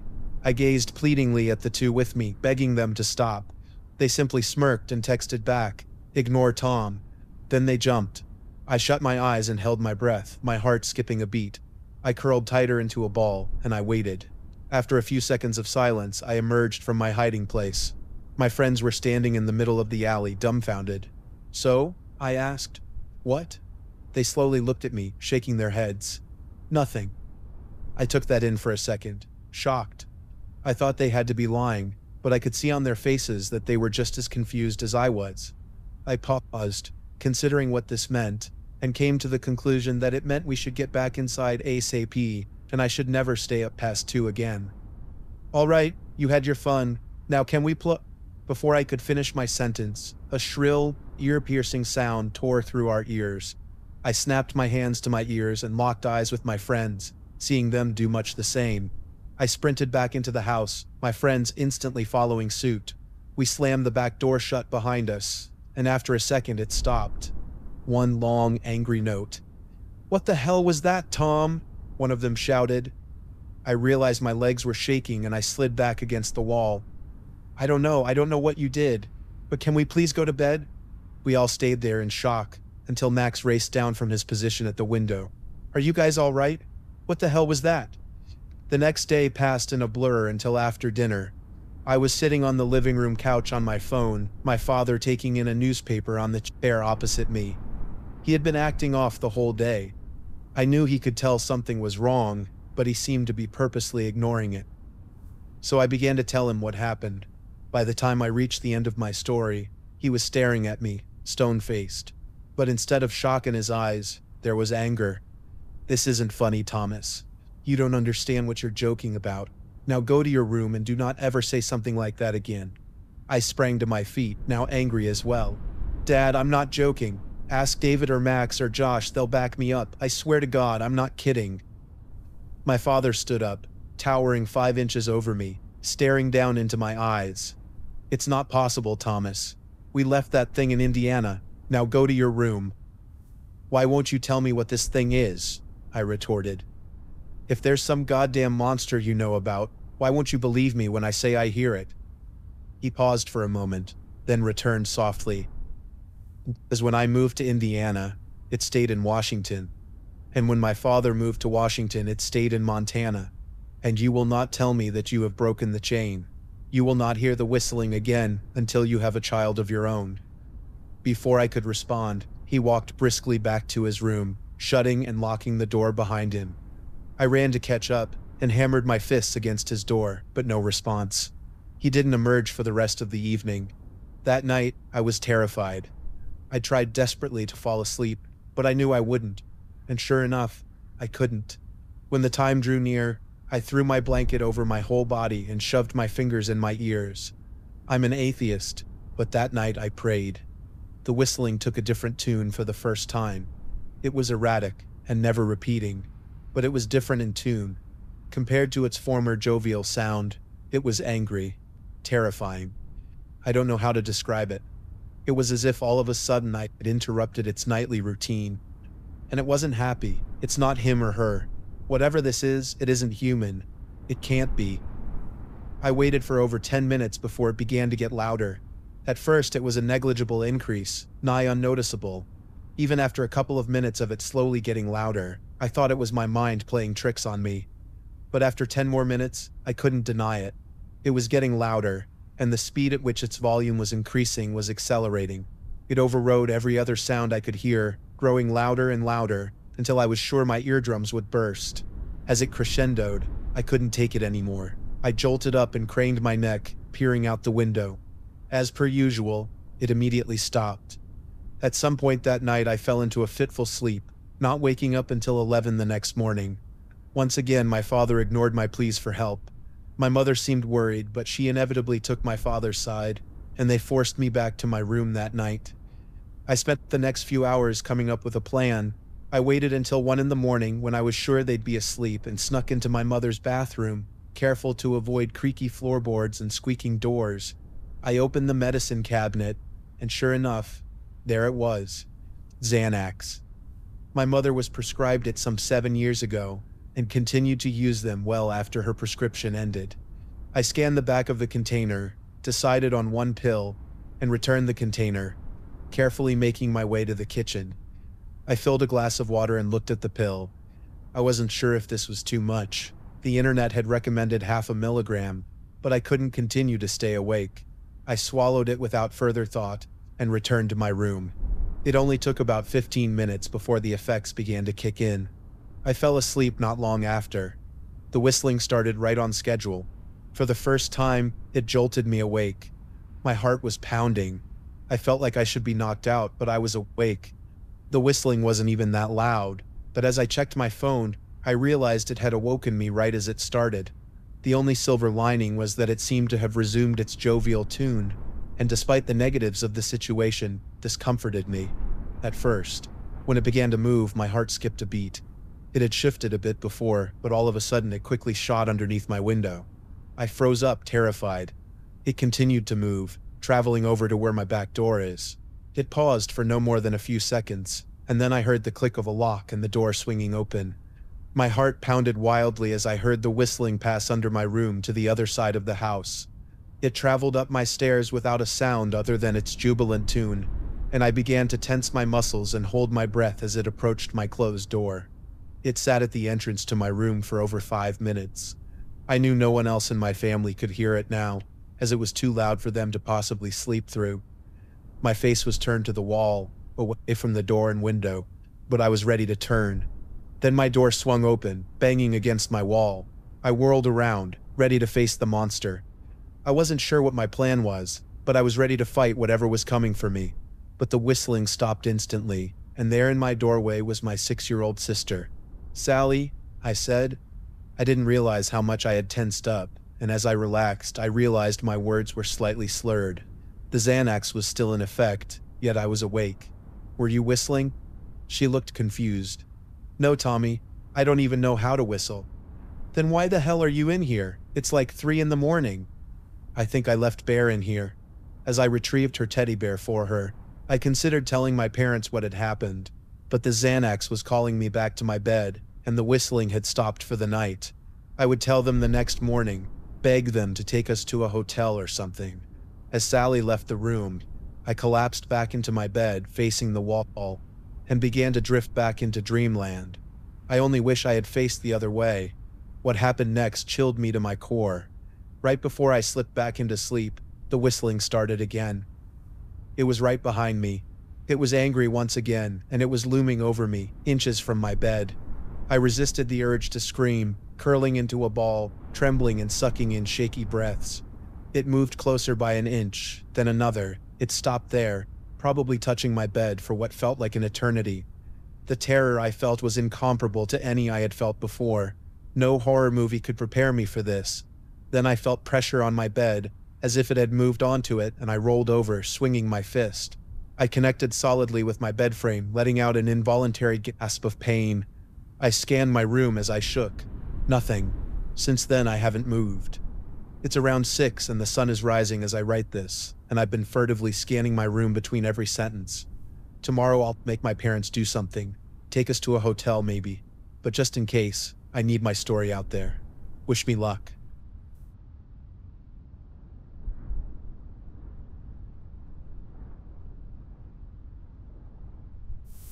It seemed like since the moment I was born that the supernatural seemed drawn to me, though I wouldn't have my first real experience with it until after my 2nd or 3rd year of school. I must have been 7 or 8 at the time. I can't be sure anymore how old I was. The older you get, the more the years all seem to blend together. It was during late summer, late July most likely. Back in those days, I spent a good part of the summer with my grandparents.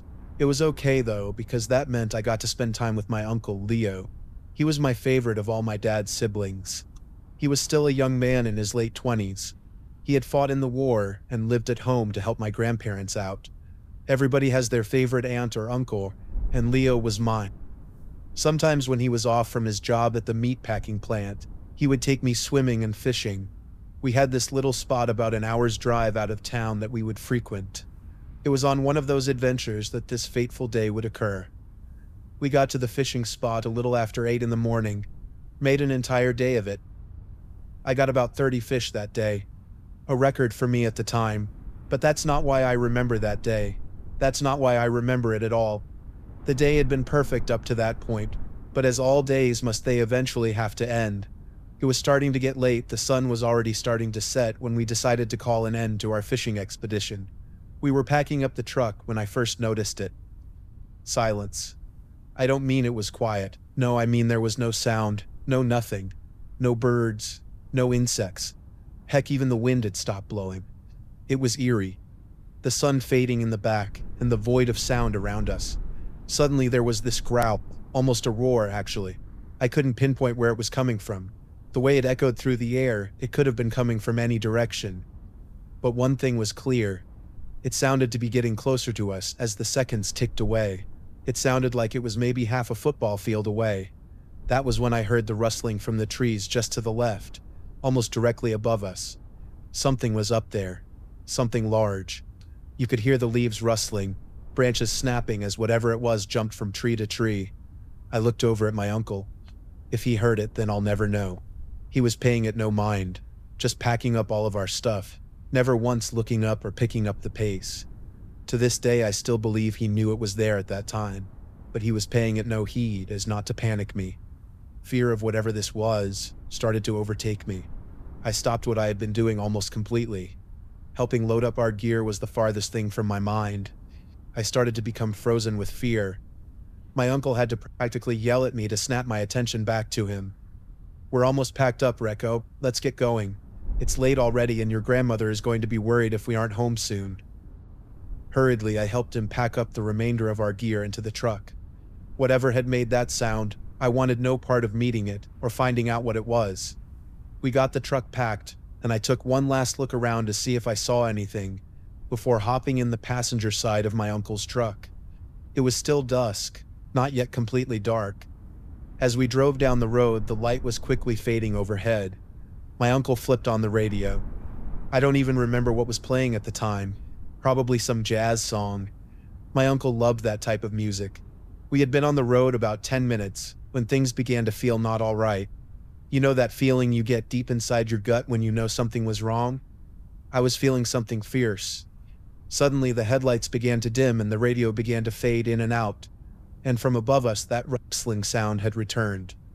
Uncle Leo played with the dial some, but once again he ignored the noise. His focus remained on the quickly darkening road. It was then that it happened. I'll never forget it. The horror, the fear, the uncertainty. We had just taken a curve on the road. The rustling sound had gotten louder, closer, when unexpectedly, bam, something big and heavy landed in the back of the truck. It had leaped down from the trees above. It landed with such force that the front wheels of the truck temporarily lifted off the road. My uncle almost lost control of the truck as it skidded across the road. Leo looked briefly in the mirror, then moved his eyes back to the road. He briefly touched the crucifix he kept on the dash, then tightly gripped the wheel with both hands. His knuckles turned white with how hard he gripped it. I just sat there staring ahead, frozen in fear. Whatever it was moving around in the bed of the truck. I could hear it going through our stuff, tossing things around, rummaging through our cooler. I started to get up in my seat so I could look back and see what was back there. Uncle Leo grabbed me by the shoulder and pushed me back down into my seat. "No, mijo, just look ahead, don't look in the back. Whatever you do, trust me." There was fear in his voice. Not a lot, but a hint of it. This was a man that had lived through the horrors of war, and he was scared. I can tell you I did exactly as he said without question. I could hear a small growl from the back, and whatever was back there was moving around the tailgate. Whatever it was heavy. The truck leaned towards the back because of the weight. For the next 5 minutes, I sat there frozen in fear. I looked at Leo. He just stared ahead, occasionally glancing at his rearview mirror. Unsure of what to do, I sat there. Fear had completely overtaken me. I didn't know if the thin layer of glass between us and the bed was enough to keep us separated. As my mind ran through every possibility of what was back there, that my biggest fear came to be. Whatever was in the bed of the truck was moving. Not like before when it had stayed in the rear of the bed. No, this time it was moving forward towards the cab of the truck. I was petrified. I couldn't move. The creature had begun a slow, methodical move towards us. The nails of the beast scrapped against the metal of the truck. The truck shifted with its weight as it moved slowly closer to us. "Don't look, I will explain later, trust me." I trusted my uncle, but I was scared. We were still miles out of town. All that separated us from whatever was in the back was a sheet of glass. No one lived near where we were for miles, meaning no help if somehow that thing decided to come into the bed. The creature kept getting closer, the scrapping louder.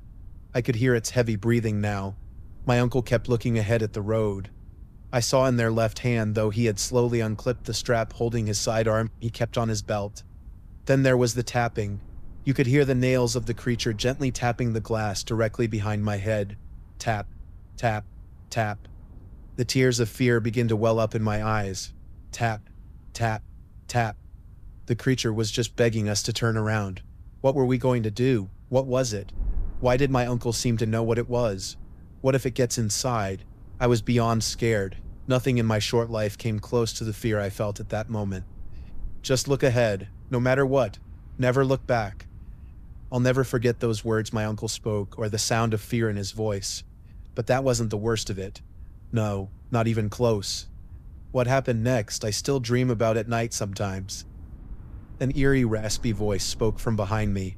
A gasp escaped my lips, and tears began to flow freely down my cheeks. My Uncle Leo gave the voice no notice and fiddled with the radio more. "Do not ignore me. Let me in. Face your fate." Angrier and louder, the voice boomed. Then the banging started. The creature, or whatever it was, began banging on the roof of the cab with such force that the truck began to rock with each blow. Bang, boom, bang. The blows rained down on my poor uncle's truck. But still, I refused to look back. This continued for the next 30 minutes or so. Just when I thought the roof would cave in from the blows being rained down upon us, I saw the lights of the city as we neared the edge of the forest. A roar erupted from behind us, and the creature muttered these final words. "This is not the end. No, little one. One day we meet our fates. That protection won't be there for you forever. Till then."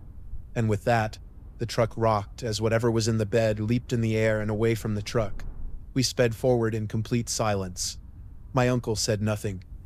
When we were about 2 blocks from my grandparents, my uncle pulled over and finally turned to me. "Reiko, we must talk. You can never tell your grandparents what happened here. There is much you do not know, and not enough time for me to tell you everything. The world is filled with great evils. Some of our family are chosen. We have a gift to see the other world. Not all of us are as strong. Some just see glimpses. Others, like me and you, well, we can interact with that world. But there are creatures that live within that world that don't appreciate our gift. They prefer to remain hidden from view as they do their work, but there are rules they must follow and ways we can protect ourselves. I'm going to give you something.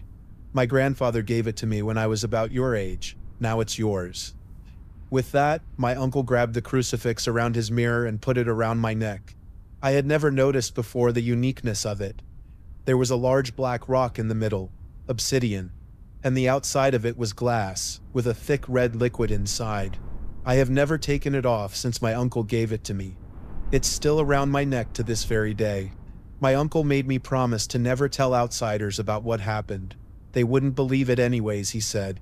After that night, he said we could never talk about it again. Talking about it gives them strength. We talked for about an hour more on that side of the road. He told me about where they come from and of the evil and corruption that they wish to spread. Afterward, we continued our drive home. True to his word, my uncle never again spoke of that evening with me, and I wasn't going to bring it up. About 10 years later, just outside of those woods, Uncle Leo crashed his truck and was killed. I've often wondered if whatever had jumped on our truck that long ago night had somehow caught up to him finally. The world is a beautiful place. No one can argue that. But there are evils out there, some that stay hidden just beneath the light. Never forget that. Some things can't be explained, and perhaps it's for the best that they aren't.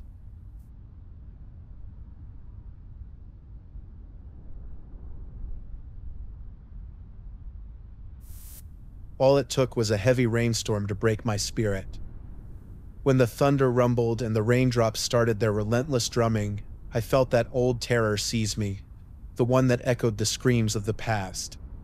The guilt inside me reacted like a beast to the lightning, growing restless and gnawing at my consciousness. It's been this way since the accident. 8 lives taken because I couldn't see the damn road. I became an expert at drowning out storms. When the storm approached, I pulled the curtains tight, sealed the windows, and buried my ears under my old noise-canceling headphones, their worn-out pads a familiar comfort. But tonight, as the storm raged outside, the power in my house cut out. I was plunged into a suffocating silence, broken only by the terrifying symphony of thunder and rain. For some reason, it wasn't the darkness that frightened me, but the whispers. They called my name, floating towards me on the gusts of wind that threatened to shake the house apart. I brushed it off as my mind playing tricks, a desperate ploy to keep itself busy in the face of the terror outside, until I heard the knocking, a soft rhythmic knocking that echoed the frantic beats of my heart. I held my breath, listening, hoping I'd imagined it. The knock came again, more insistent. I found myself drawn towards the sound like a moth to a flame, against every instinct in me to cower and hide. I grabbed the old baseball bat from the closet, its worn wood reassuringly solid under my clammy palms. My mind was a whirlwind of fear and confusion. Who could be out there in the middle of this maelstrom? I flung open the door, steeling myself for a confrontation, but found nothing but the storm. Rain and wind lashed at my face, drenching me in an instant. The whispers grew louder, a taunting chorus carried on the gale. I stepped outside, hoping to catch sight of whoever was playing this cruel prank. The door slammed shut behind me, carried by the force of the wind. The click of the lock resonated in the storm, echoing my growing sense of dread. Through the curtain of rain, I saw her, a woman sitting on my porch, her dress whipping around her in the wind. She was holding something, my spare key. I squinted, trying to make out her face, but what I saw sent my heart plummeting. The face was pale, almost luminescent in the storm's gloom, split by a jagged sewn-up gash from forehead to chin. It was her, one of the victims of the accident. A bolt of raw fear shot through me, my heart pounding so hard I was sure it would burst from my chest. But the woman, ghost, whatever she was, didn't move. She just sat there, clutching my key, watching me. A cold shiver ran down my spine as she lifted a finger to her lips. Was she telling me to be quiet, or was she asking me to listen? The storm roared around me, and for the first time since the accident, I stopped trying to block it out. I stood there, drenched and terrified, listening to the whispers on the wind. Their message was clear. This was just the beginning. No amount of wishful thinking could wipe the slate clean. You can bury your past, bury your guilt, but it seeps into the soil and taints the groundwater. It was a truth I knew all too well. That day started off just like any other. As the county sheriff, I had a duty to protect and serve. I woke early, had a strong cup of coffee, and started the long drive to the station. It was a route I knew like the back of my hand, my car snaking its way through the twisting, turning mountain roads. The storm was unprecedented. It descended on us without warning, a roaring tempest that swallowed up the day. I drove through the downpour, windshield wipers struggling to keep up, every droplet on the glass a bullet of distraction. But I kept driving. I was the sheriff. People were counting on me. Then a flash of light, a patch of wet asphalt. I lost control. The car skidded, spinning out on the wet road. Then the terrifying crunch of metal, the shattering of glass. In that split second, I saw them. A minivan full of kids, their faces pale in the lightning. And then, darkness. When I came to, the storm had passed, leaving in its wake a silence that was louder than any thunder. The air reeked of gasoline and burnt rubber. The minivan was a wreck, crumpled against a tree. Inside were 8 young lives, extinguished, snuffed out like candles in the storm. I lived, they didn't. It was a burden I had to carry, an anchor that dragged me down every waking moment. My career, my reputation all lay in shambles. I retreated from the world, my home in the outskirts of the town becoming my fortress of solitude. The guilt was my constant companion, as loyal as a shadow. And now, years later, the past had found its way to my door, bringing with it a chilling reckoning. The woman, the victim, the ghost. She was a reminder of my deepest guilt, my greatest fear.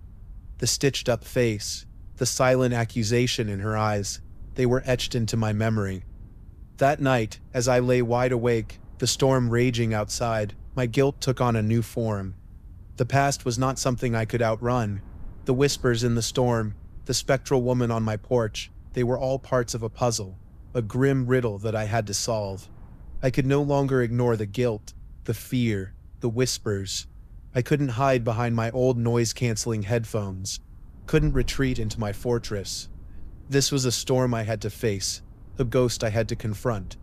As dawn broke, piercing the gloom with weak rays of sunshine, I made a decision. I would go back to the crash site, back to where it all began.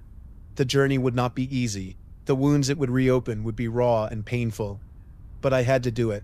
I had to confront my past. For the 8 lives lost, for the ghost on my porch, and for me. The whispers on the wind were a call to action, a message from the storm. I had to listen. I had to face my past. Because this was just the beginning. See, the thing about the past is, I muttered to myself, driving through the desolate mountain pass. You can't erase it. You can only confront it. The storm that had been raging in my head had now manifested itself in the sky, echoing my torment, my guilt, my fear. It felt as though the universe was in sync with my inner turmoil. The roads were familiar yet foreign. Years had passed since I'd last traveled these routes, and time had left its indelible marks, just as it had on me. The thunderous roars and the rain pelting against the windshield served as a constant reminder of that fateful night. The once bustling town was now nothing more than a ghost town. Nature had reclaimed the town, the dilapidated houses standing like silent witnesses to a bygone era. The faint echo of children's laughter, the residual warmth of a community, all were now replaced by the cold gusts of wind and the eerie silence. My destination was the site of my worst nightmare, the scar that had never healed, the crash site. I parked the car at a safe distance, my heart pounding in my chest. The rain had reduced to a drizzle, nature pausing to witness my confrontation with my past. The sight was haunting.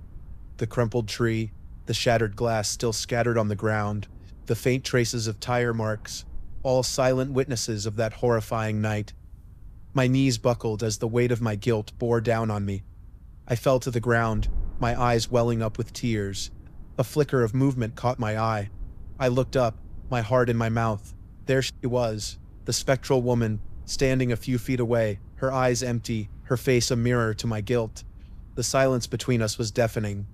I stood up, my legs shaking, my eyes not leaving her. I walked towards her, each step a battle against my fear. But I had to do it. I owed it to her. I owed it to them. As I reached her, I looked into her eyes, my guilt reflected in them. My voice choked, my words a mere whisper carried away by the wind. "I'm sorry," I said, my voice barely audible. She didn't say anything, just kept staring at me. And then, as if on cue, a gust of wind blew, and she vanished, leaving behind only the chilling emptiness. The whispers on the wind seemed to subside, replaced by a haunting silence. I was left standing alone, my guilt still gnawing at my soul. The rain had stopped, replaced by a gloomy silence. I had confronted my past, apologized for my guilt. But was it enough? The only answer was the cold wind whispering in my ear. And in that moment I realized that this journey was far from over. This was just the beginning. The whispers in the wind, the ghostly woman, they were all a part of a mystery I had to unravel. And I was ready to face it all, ready to chase the whispers. The musty smell of damp earth and age-old secrets hung heavily in the cryptic woodland. Trees stood like ancient sentinels, their leaves whispering secrets that were as old as time itself. The air was thick with an eerie stillness that weighed on my shoulders, amplifying my apprehension. A mournful howl echoed through the night, sending a chill down my spine. The spectral woman's presence seemed to permeate the forest, wrapping around the trees and sinking into the soil. The ghostly cold of her touch seemed to reach me, even though she wasn't there physically. I started the trek towards the cabin. Each crunching step on the leaf-littered ground seemed to echo my pounding heart. The cabin, once a beacon of warmth and family, now stood ominously in the heart of the woods, darkened windows seeming like gaping blind eyes. The memories of laughter and camaraderie now seemed like whispers on the wind. I unlocked the door with a shaky hand. The old wood creaked open, revealing a dusty room, the air heavy with years of solitude. The moonlight filtered through the broken window, casting long, haunting shadows. My boots echoed in the silent room as I stepped inside, the echoes serving as a chilling reminder of the life this cabin once held. A chill ran down my spine as a sudden gust of wind blew the door shut. The silence was disrupted by the soft rustle of papers. I turned around to see an old photo album lying open on the dusty table. The faces of my family smiled back at me, oblivious of the tragedy that was to befall them. My fingers traced their faces, my heart heavy with guilt and sorrow. A soft whisper echoed in the room, making me jolt up. I looked around, my eyes scanning the room, but saw no one. The room felt colder, the air denser. The whispers grew louder, a cacophony in the silence, echoing my guilt, my fear. The spectral woman appeared in the moonlit room, her presence casting a cold pallor. Her empty eyes bore into mine, reflecting my guilt. "You could have saved them," she whispered, her voice the embodiment of my deepest fears.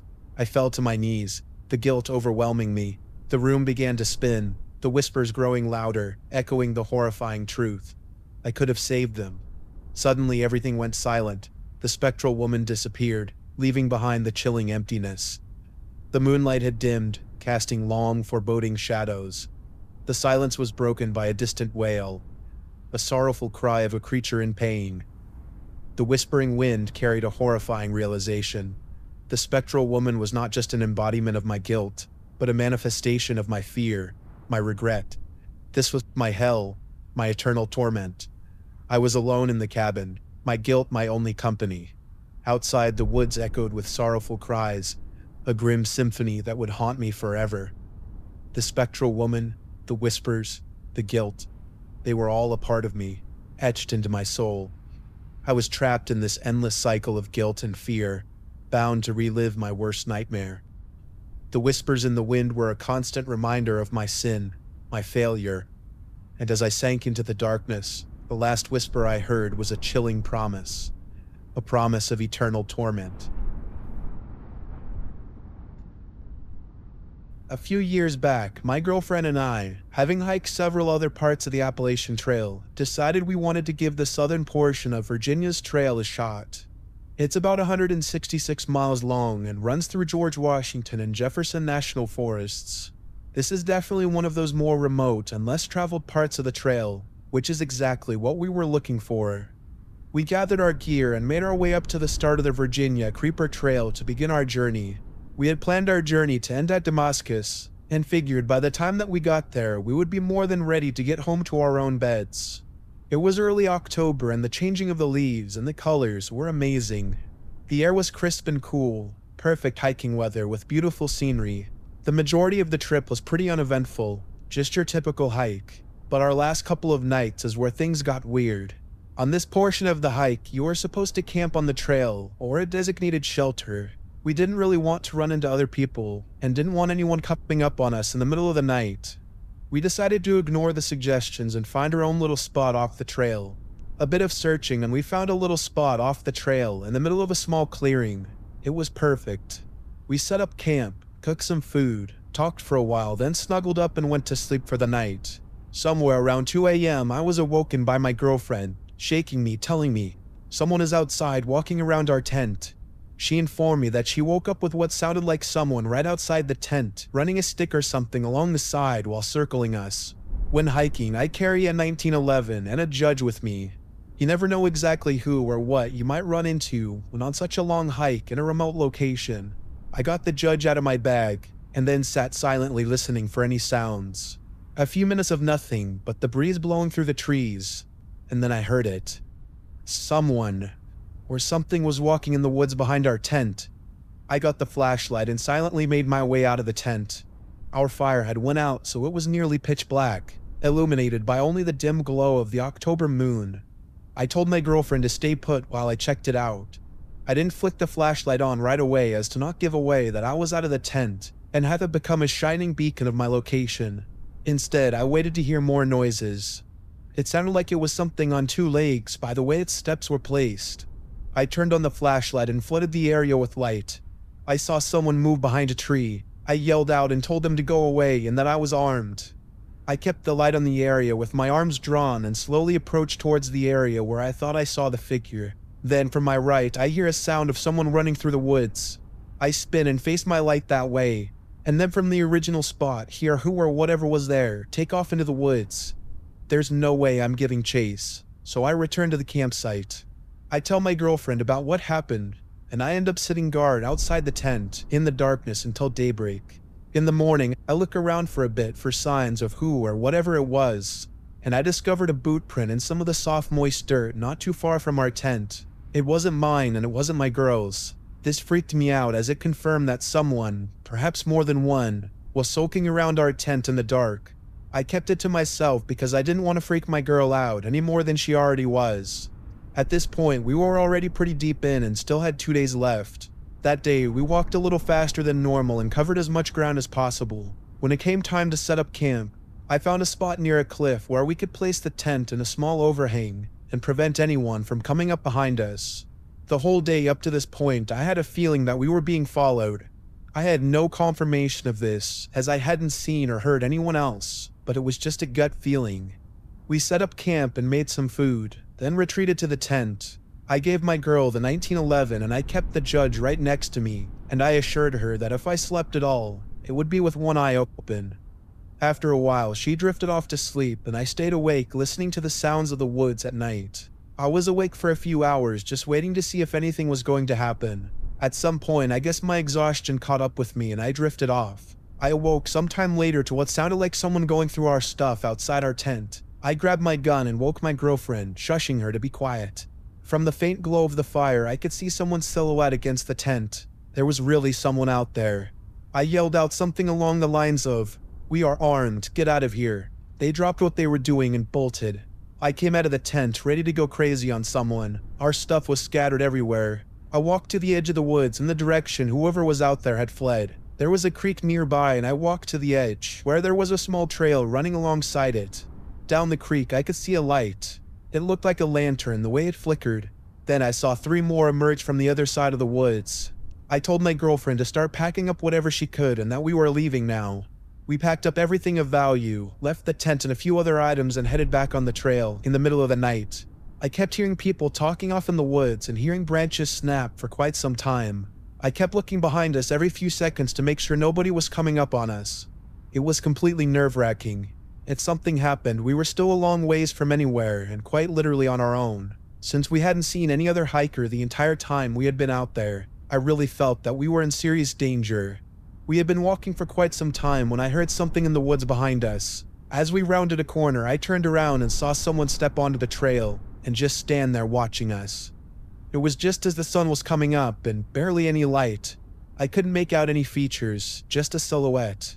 I stopped and looked at them for a second and asked them who they were and what they wanted. They just stood there silently, watching us, and then turned and walked back into the woods. We picked up the pace and kept going, looking back every so often. We didn't see them again, but my gut told me they were still following us for a while. We eventually reached the end of the trail and got to where we had parked my girlfriend's car, extremely exhausted. We made it out of the Virginia woods without becoming a meal for a clan of hillbillies, which is what I pictured happening in my head the whole time. I had no idea who they were or what they wanted. Maybe it was someone just messing with us. Maybe it really was a clan of hillbillies. I will never know because I will not be returning to find out.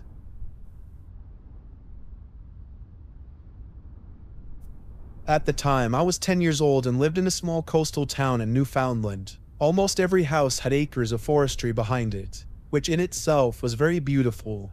As I now am 21 and live in a bustling city in Alberta, I do find myself missing this setting in my old backyard every once in a while, but it's usually accompanied by the unsettling memory of what I'm about to recount. By the time I was in grade 4, I was already trusted to be home by myself as my mother went to visit my grandmother at aunt, who literally lived a few minutes down the road from us. I was happy to have such a privilege. I was an only child and my father worked in another province months at a time, so I was very lucky to have this opportunity. It usually meant late night movies and video gaming, and on the odd night, exploring the forest. This night, I was exploring said woods. I never went too far, usually up to a large rock formation I like to climb and look through the trees in all directions. The house was always in sight, so I never felt scared or frightened being out there. It felt like my own private place that I could enjoy. So as I was scaling the rocks to sit in my usual spot, I suddenly started hearing a sound further in. A sound that wasn't natural at all. Crying. Faint crying. It sounded like a child, maybe even an infant, crying relentlessly. I was more puzzled than scared since crying was the last thing I would expect to hear in the forest. I must have listened for a good few minutes, convinced my ears were playing tricks on me, but it was in fact crying. In my mind, I imagined that there was a young girl that somehow wandered off too far into the forest and needed help. I considered going back to the house and calling my mother to help out, but then I worried that the girl would wander further and I wouldn't be able to hear her anymore. I decided to try to locate the sound myself.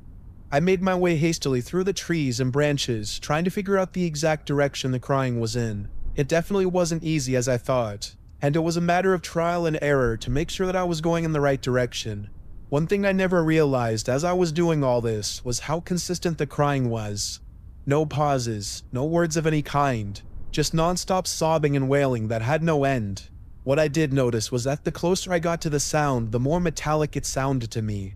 I had eventually reached a small clearing that had only a few small trees and bushes and nothing else. I had never gone this far before, and this was the first time I had ever seen it. When I made my way in, it didn't take long for me to find the source of the sound. A gray tape recorder was peeking out of one of the bushes, and the crying was coming out of the speakers. This really disturbed me, as I had went all this way expecting to find a real person, but it was only a tape recorder. As I was about to shut it off, I heard another sound coming from just outside the clearing on the opposite side. It sounded like steady footsteps advancing in my direction. It only took seeing a tall, shadowy figure coming my way to send me running. Fortunately, by some miracle, I recognized my way back by identifying rocks and trees I had identified as landmarks. Looking back, this probably saved my life. I never looked back, and I didn't try to listen to see if the person was following me. I just kept telling myself to make it home and nothing else. I had to get home. Once I saw the large rock formation, it didn't take me long to know the rest of the way without needing to survey my surroundings. I was out of the forest in record time and immediately ran into my house, locking the door and shutting all the lights off as I went to my bedroom. I didn't want this person to know where I lived, or I really would be done for. After shutting the curtains of my window, I peeked through them as discreetly as I could, to see if whoever had been out there had actually managed to keep up with me. I didn't see anyone, but stayed at the window for a good hour, waiting for something to emerge out of the forest shadows, but nothing ever did. After that, I went straight to bed. I never did tell my mother about what happened that night, and I also never was able to go back into that forest again.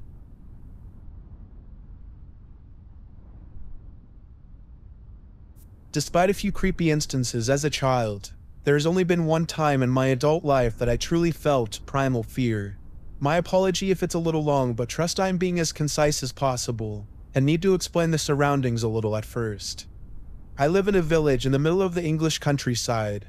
To paint an accurate picture of its size, it has a population of 4,000, but it feels more like 1,000 due to its spread out nature, and being surrounded on all sides by lots of fields, farms, and woods eventually connect to one pretty famous forest. It's kind of in the middle of nowhere, and because of this, it has notoriously bad phone and internet connections. Having lived here all my life, I know this place like the back of my hand. I know where all the public footpaths through the woods are, where they connect, which are shortcuts, where to cross deep streams, etc. I have gone on walks in this area throughout my childhood with my parents and alone as an adult. I felt safe here. This story takes place last summer in July after I moved home from university. As usual, this day both my parents got home at 5 p.m. We had dinner for a while longer than usual as my mom had quite a hectic day and was telling me about it. Because of this, I ended up heading out for my walk an hour later than routine, around 7 p.m. But as it was summer, the sun was still shining, so honestly, I didn't really notice that it would start getting dark until I was out. The woodland closest to my house is less than 5 minutes away, and you enter through a gate into a farmer's field. You can see across the open area quite far until the first set of small woods obscures your view. That's where I was heading, as I knew this track takes under 2 hours and leads back to the same path I was standing on now. This entire area is very popular for dog walkers, so it's not unusual to see other people while you are out and about. And as this village, everybody says hello to everybody. I start walking. I'm just in my own world for a while until less than 100 feet before the entrance of the woods. An elderly man was coming out of them throwing a ball for his collie dog. As I got closer, I recognized it was John, who lived on the road next to mine and knew my grandpa. We stopped and I said hello as I patted his dog Max. While talking, I see another man coming out of the woods. No dog. Bright green jacket, very tall, and a good 10 years on me, age-wise. John and I chatter another minute and say goodbye. He warns me not to stay out there too long as it will be getting dark soon. True, the sky was bright pink and orange. The sun was indeed beginning to set. I hadn't really noticed. I continued down the path towards the man. When we are nearly passing each other, I look up to make brief eye contact, smile and say hello, like everyone here does, even if you don't recognize the person. My eyes instantly met his. He was already looking at me. His dark eyes locked on mine. He wasn't smiling. I didn't know him at all, but I knew something was wrong. It was in his eyes. I swallowed my politeness and looked to the ground as we passed. I had lived in my uni city the past couple years, so I knew a red flag when I saw one, and my country bumpkin manners evaporated. I quickened my pace a little before entering the woods and shyly looked back. The guy was still walking in the same direction, following John. I felt relieved, starting to walk into the woods. It takes about 30 minutes to follow the path through the woods to the end. The pathway exit opened into another field that led to another set of woods. The sky was now a dark purple, the dimming light having been obscured to me by the trees. I was near the entrance of the second set of woods when I felt it. Fear. Complete crippling and absolute fear worked its way like electricity through me. I never felt anything like it before or since, but I knew what it was. I whipped around. Standing at the exit of the first set of woods was the man. I could still make out his green jacket in the fading light. He's doubled back, and very quickly too. I had looked back several times while in those trees, and he hadn't been there. For a second I froze, as he did. He knew I'd seen him. To sprint the distance between us, it would take him about 5 minutes. He was obviously in good shape. I bolted into the woods. There was only one way I could go. I didn't care to look behind me. I sprinted for a couple of minutes before taking a sharp left turn off the path into the trees, hoping to throw him off a bit, but I couldn't see a thing. The light was already darkening and the trees made it 100 times worse, especially as I was now in the thick of them. Their branches catching my clothes like fingers, whipping and scratching my bare legs so badly. I ran and my lungs protested in pain, while my heart was beating like mad. I couldn't anymore. I got myself on the ground behind a big tree, my back against it, knees to my chest, hand over my mouth to stifle my breathing, desperately trying to pump air into my lungs for the next sprint. I listened for the first time. A few seconds passed silently. Then I hear him. Heavy footsteps snapping twigs behind me about 20 feet to my left. I dare not to look in case he sees me. I have my phone, but I know I have little chance of signal being where I was, and he'd either hear me talking or see the light from the display. I'm not ashamed to say at this point I started to cry, the tears falling silently down my cheeks. What the hell? I hear a deep voice exclaim. Where are you? I know you're here. I saw you. I have to clasp both my hands across my mouth to stop myself from making any noise. I can hear him moving around. I panic and find that I have the courage to slowly peek from behind the tree. He was about 10 feet behind me, less than 20 feet to my left, with his back to me. I moved back and my eyes searched the surrounding area. I pick up a pretty heavy rock. I carefully check him again. His back still turned, but he's searching through the trees. Hunched down lower to the ground now. I make a snap decision, and with everything I had left in me, I threw the rock behind me to the right. It clattered through the branches of the trees and made one hell of a noise. I watched him immediately bolt in its direction, laughing. He laughed. I paused a little, hearing his footsteps get quieter, until I thought I wouldn't be so visible to him if I moved and threw myself forward. I ran, trying to put as much distance between us as possible. But I was also aware that I was getting farther and farther away from home. I knew there had to be a stream somewhere close. If I found the stream, I can follow it as it borders the land and runs parallel to some of the footpaths. I ran until the trees finally cleared, and I can just make out another field through them on the other side. I thank God, and I push myself a little bit further till I'm out of the trees. The ground disappears from below my feet, and I go head over shoulders down the stream embankment. I crash into the water below. As I sputter it out, I feel both relieved to have found the stream and terrified that he's heard me. My phone is now ruined. I slowly make my way downstream as quiet as possible, listening for him the whole time as the stream borders the woods, looking up periodically just in case.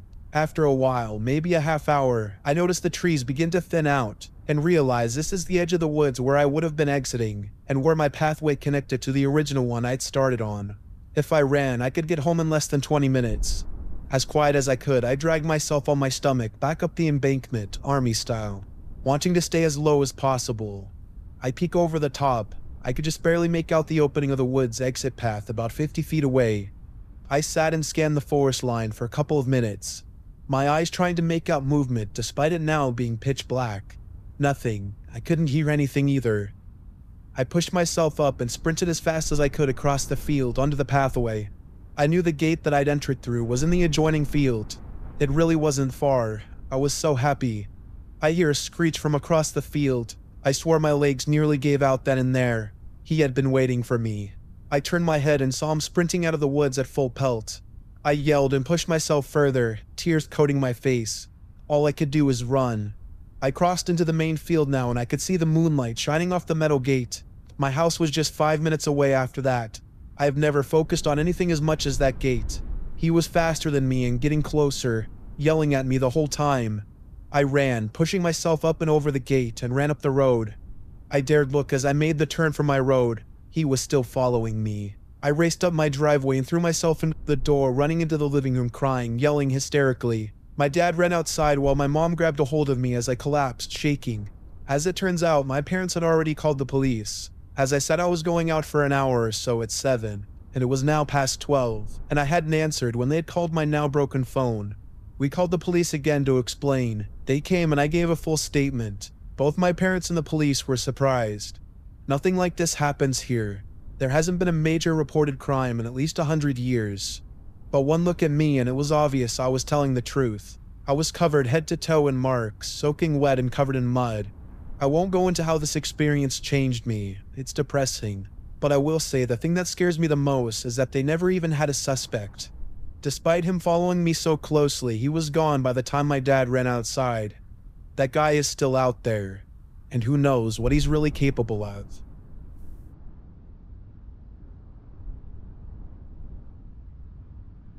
On a weekend in the fall, a friend asked me if I wanted to go camping. I'm definitely not an outdoors person, nor do I enjoy being in the forest. I agreed though because I felt bad since this friend had asked me before and I declined. As soon as I agreed, I immediately regretted it.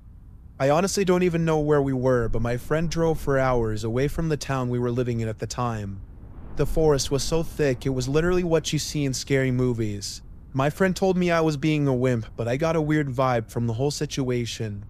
We had arrived in the evening, so by the time we put up our tent, it was dark. "What is that?" I asked when I pointed to the number written on the tent. 4054. "I don't know, something that was there when we bought it," my friend said. I didn't think much of it, but I was still creeped out by the fact that we were literally in the middle of nowhere. I woke up, but I'm guessing it was around 3 in the morning, and I heard what sounded like someone making strange noises, almost animalistic. My friend sat up and looked at me. I was about to ask if he heard it too, when we heard branches snapping right behind the entrance of our tent. I could see someone's shadow right through it. They were crouched down, sitting right next to us. I guess I was thinking of calling the cops because I grabbed my phone, but there was no cell service. The person left and my friend and I were too scared to try to leave. Then we heard something else. The tent was being unzipped, but slowly. One zip at a time, like it was in slow motion. "Get out of here," my friend yelled, throwing something at the entrance. It actually worked and the person ran off. Again, the animalistic noises occurred at this point. "Let's make a run for the car." I glanced out of the tent to see the car way in the distance. Windows smashed and tires popped. We're stuck, literally trapped. My friend was freaking out. "We'll walk in the morning to try to get cell service. Then we'll call one of my other friends to come get us," I remember saying. The wait for morning seemed excruciating. We didn't sleep at all that night, and I kept hearing branches snap. Finally, at the first light, we quickly peeked out of the tent and decided to walk to get cell service. When we got outside the tent, I was scared. Where the tent said 5054, someone had crossed it out with red marker, then wrote underneath it, "Tent 4054 is no more," with tons of exclamation points. My friend and I kept walking closer to get out of the forest and finally got cell service. When we finally had our friend come pick us up, we were telling him the entire story. "See what they did to the car?" As I pointed to the damaged and ruined vehicle, I saw someone dramatically sit up. They had reclined the passenger seat, and when I looked, they were sitting perfectly upright as the seat rose up. They turned and looked out the window straight at us. A huge, animated smile was on the man's face. All of us were freaked out and our friend drove away quickly. I still think of tent 454 is no more. I don't want to know what that was supposed to mean.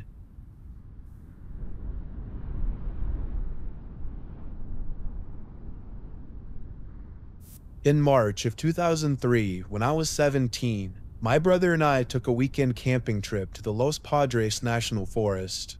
We had gone there many times with our family for day camping, swimming, and just lounging around. This time though, we went alone for a 2-night camping trip at our favorite spot that most locals simply called the Gorge. We will never forget this weekend for all the wrong reasons.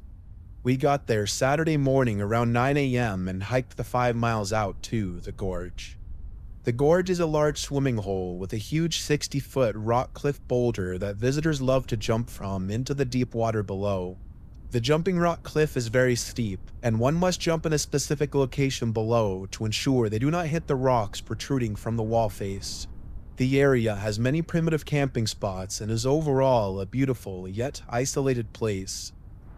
The first day was very fun, and after a long day of swimming, catching crawdads, jumping from rocks, and just relaxing, we set up our tent, made a fire, ate our cans of SpaghettiOs and a few crawdads we had cooked for dinner. Towards the end of dinner, we were visited by a large group of students who were camping further down the river.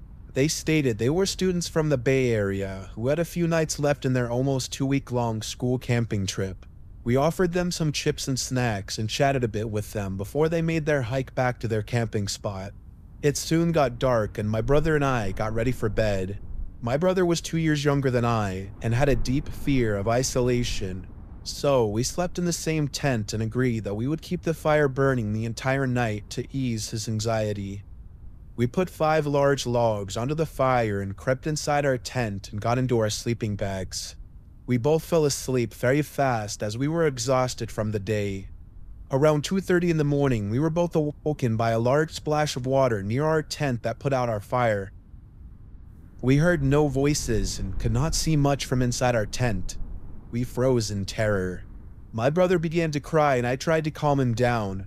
I told him that I would go outside to investigate and that everything would be okay. I told him that our water bladder must have fallen off the tree where we had hung it, and I'm sure it was some kind of coincidence. I grabbed my flashlight, unzipped our tent, and stepped outside. I pointed the flashlight over the fire pit and saw 4 large men sitting around our fireplace staring at me, with what I can only describe as expressionless faces. It appears as though they had split open our 2-gallon water bladder that we had hung over the tree and had thrown it into the fire. I was in shock and I didn't know what to say. For about 5 seconds, none of them said anything. We just stared at each other.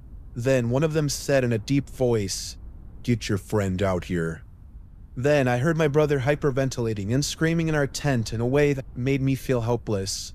I had no weapons and my brother and I were outnumbered 2 to 1. I asked the men what they wanted and told them that we could just leave and that we are sorry if we had taken their camping spot or invaded their area. They ignored my question and just stood up.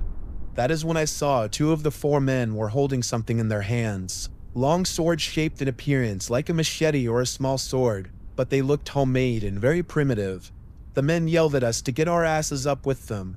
I thought for a second they might be rangers getting mad at us for having too big of a fire, but once I glanced at their clothing and saw their baggy pants and their black and gray hoodie type clothing, I knew we were not that lucky. I had heard in the past that drug dealers or the Mexican cartel had been caught hiding large amounts of marijuana plants in the forest and wondered if these people were some of the men who somehow felt that we were a threat to their crops. I was in fear of our lives. The men didn't directly touch us or threaten us with violence, but I definitely felt an implied threat in their tone and believed that we really had no choice in the matter. My brother, who was still crying, and I followed the lead male while the other 3 men fell back behind us.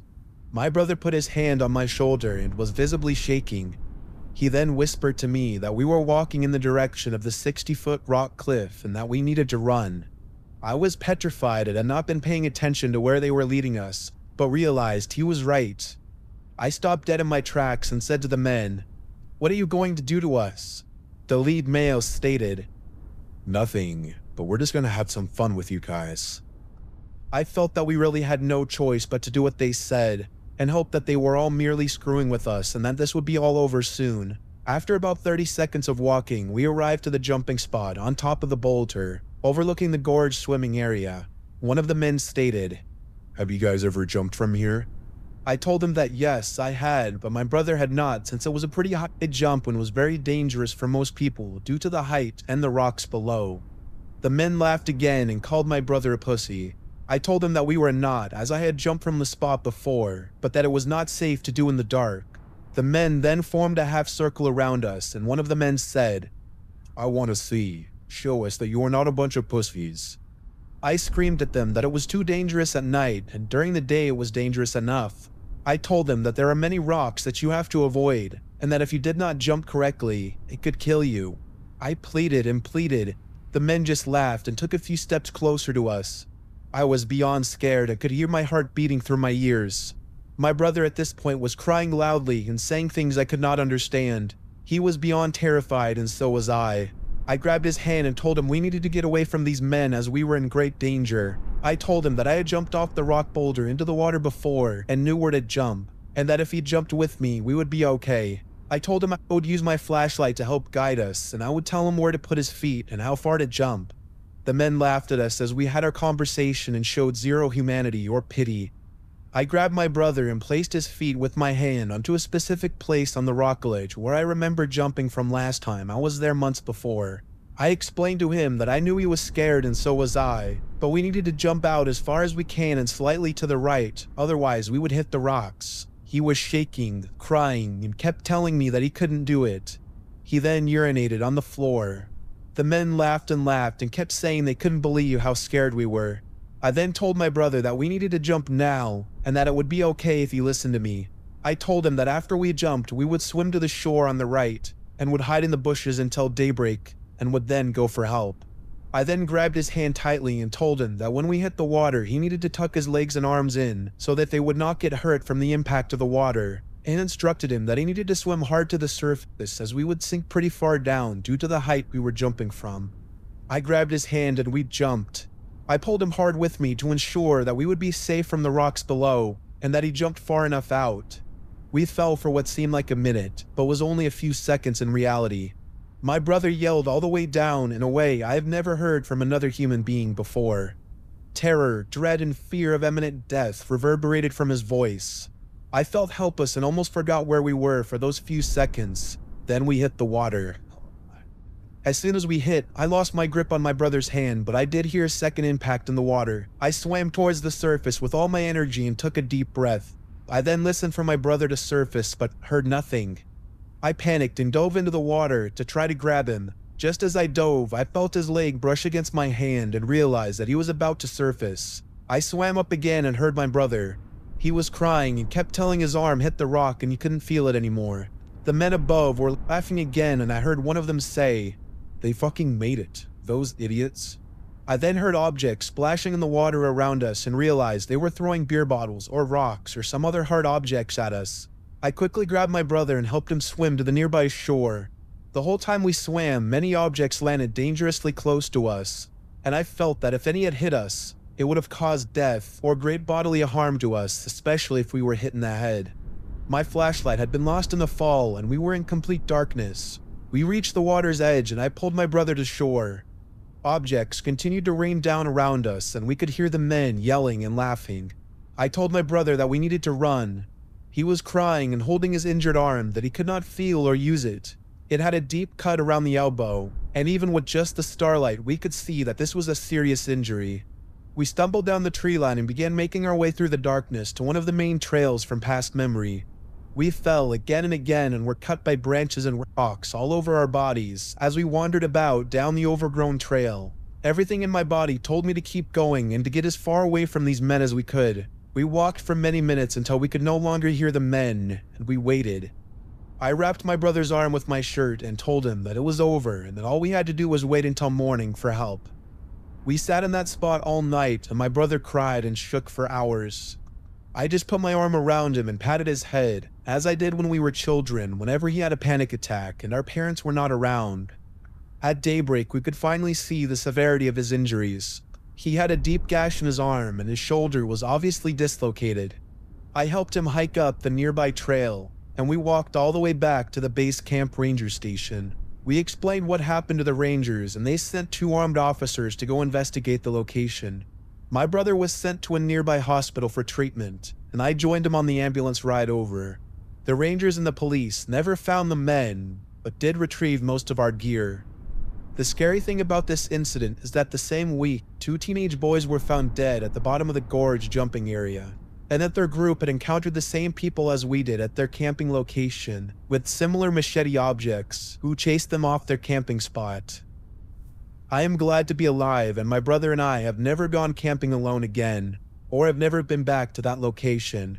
All that we have left from the incident are scars on my brother's arm, hospital bills, and a lot of trauma. An article of the death of the 2 teenage boys is below. I can only hope their deaths were accident, as the authorities ruled.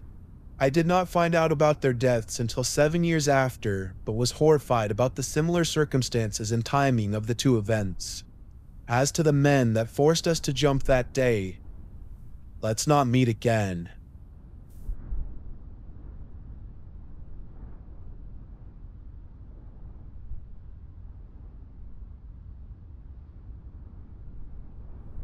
Every summer, my family makes the trip from Texas to Vermont. 2 summers ago, my parents bought a new home, and for some reason, our house smelled really, really terrible. So, my mom went to the local candle and scent shop and ended up bonding with the woman who owned it. She convinced her to give me a summer job. The first month went smooth, with really only a few bad customers. One day, I was checking inventory in the back when I heard the bell above the door ring.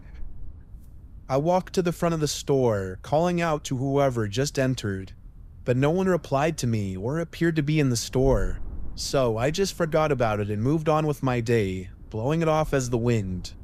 That night, when I was getting into my car, I found a piece of notebook paper stuffed in the space between the slit of rubber in my window. It had my full name and a crudely drawn picture of a wedding ring. What the hell? I blew this off as my best friend and coworker, Courtney, trying to scare me like she always did. The next day at work, I told Courtney that she wasn't funny. She told me that she didn't do anything. Courtney always owns up to her pranks. After that, I was creeped out, but again dismissed it as another one of my friends. I was sitting at the register playing on my iPhone when I heard someone walk into the shop. I looked up to see a rugged man at the counter. I was a 4'11" teenage girl, and this man towered over me at least a foot. "Are you Sarah M?" He said this in a deep, slow voice. I had never seen this man before in my life, so how could he know my name? I didn't know what to do, so I remained silent and started to slowly back away from the counter, grabbing my phone, heading towards the back exit. "I'm sorry about the note in your car. I was just too nervous to ask you out." At this point, I was about to nope the hell out of there, but I knew I couldn't just leave the shop unattended with the creep in there. My boss would literally murder me, and maybe he will leave anyway. "I'm really sorry, but I have a boyfriend back home and I'm 16. I tried my best not to sound intimidated, although I probably sounded like a chipmunk that pissed itself. "Well, you look like a girl that hasn't had good fun in a while." I didn't know what to do. I started to pull the mace out of my pocket. "I think I'm okay on that, but you should leave, sir, before I call the police." At this, he looked like he would kill, and tried to pull me over the counter. He had me in a tight grip and he tried to pull a small kitchen knife out of his pocket, but before a second thought, I pepper sprayed him directly in the face. He loosened his grip and I grabbed my phone and bolted to my car. I locked myself in the car and called 911. It would be 10 minutes until the police could get to my location. The operator told me to start my car in case he got up. I tried to start my car, but it wouldn't budge. My one thought was, in what way will I be cut up? I could hear the police car pull into the parking lot. When the police found the man inside the shop, he was crying behind the counter. Apparently, this man had stalked me for 3 summers. He lived in a cabin in the mountains, and he hadn't talked to anyone for 10 years, and he had severe mental problems. A few years ago, he saw me and my family hiking through the woods and felt that we were meant to be. A match made in heaven, in his opinion. A few weeks later, I had my car looked at. The throttle had been missing, explaining why my car wouldn't move when I tried to start it. I still go to work at the scent shop, but I'm now 21 and married. I wonder where he is now, but please, Mountain Man, let's not meet again.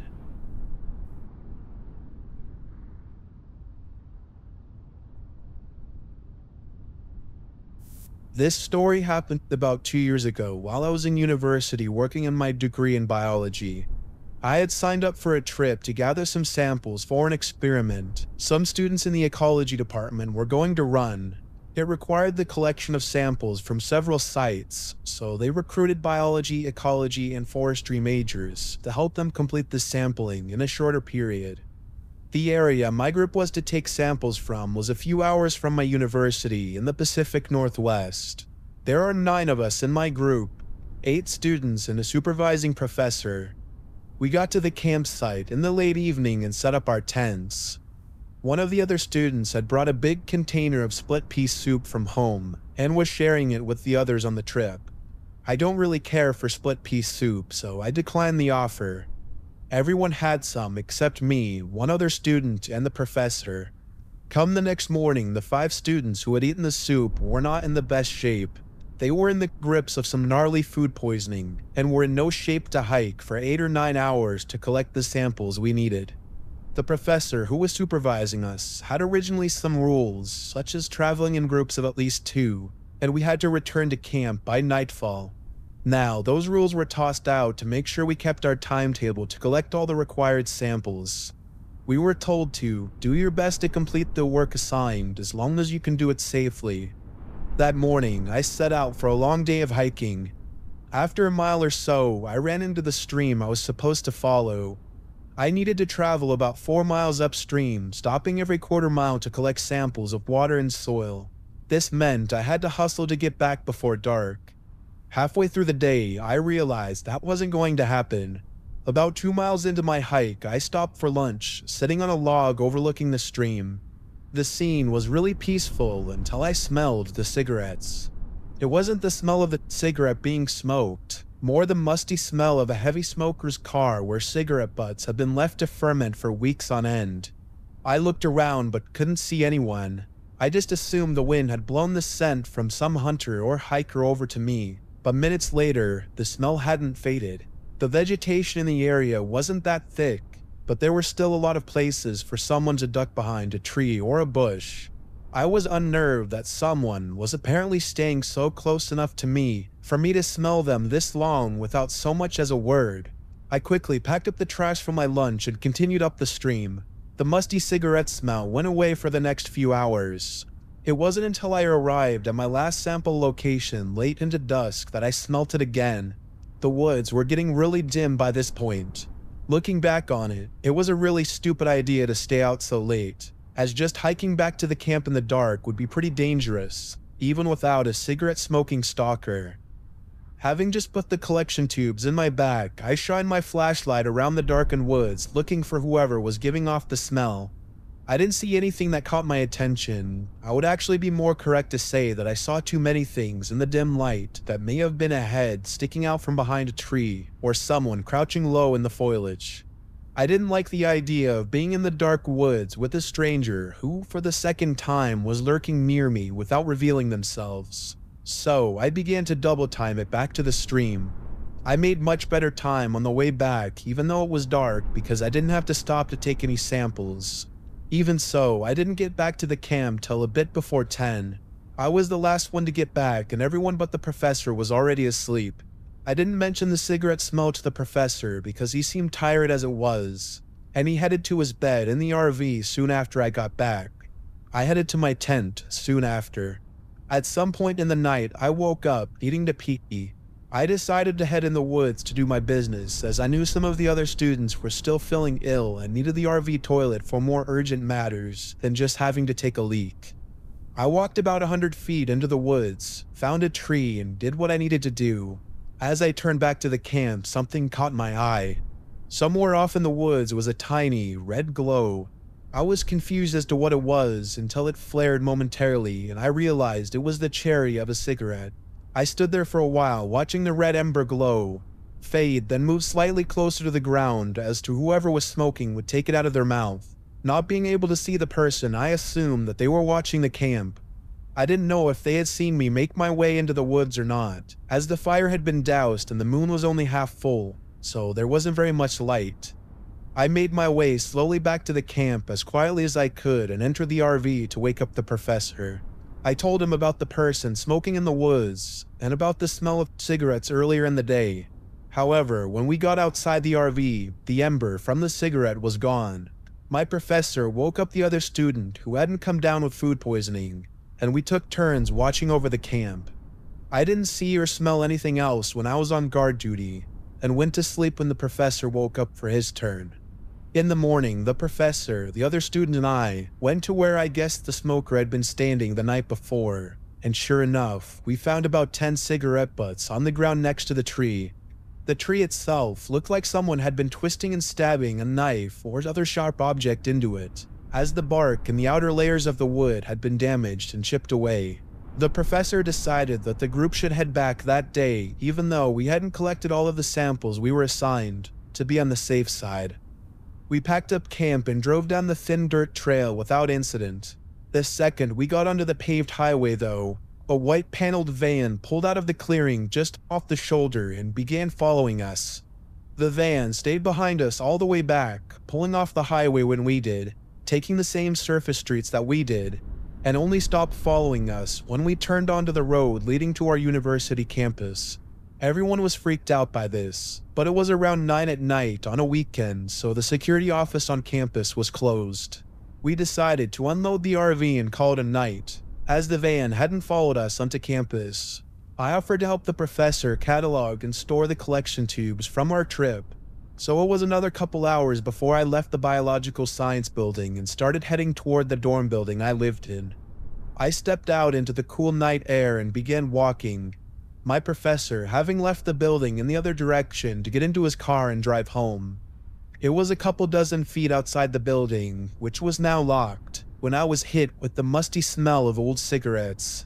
I looked around, and about 25 yards away in the darkness, off the footpath, I saw a cherry of a cigarette smoldering away.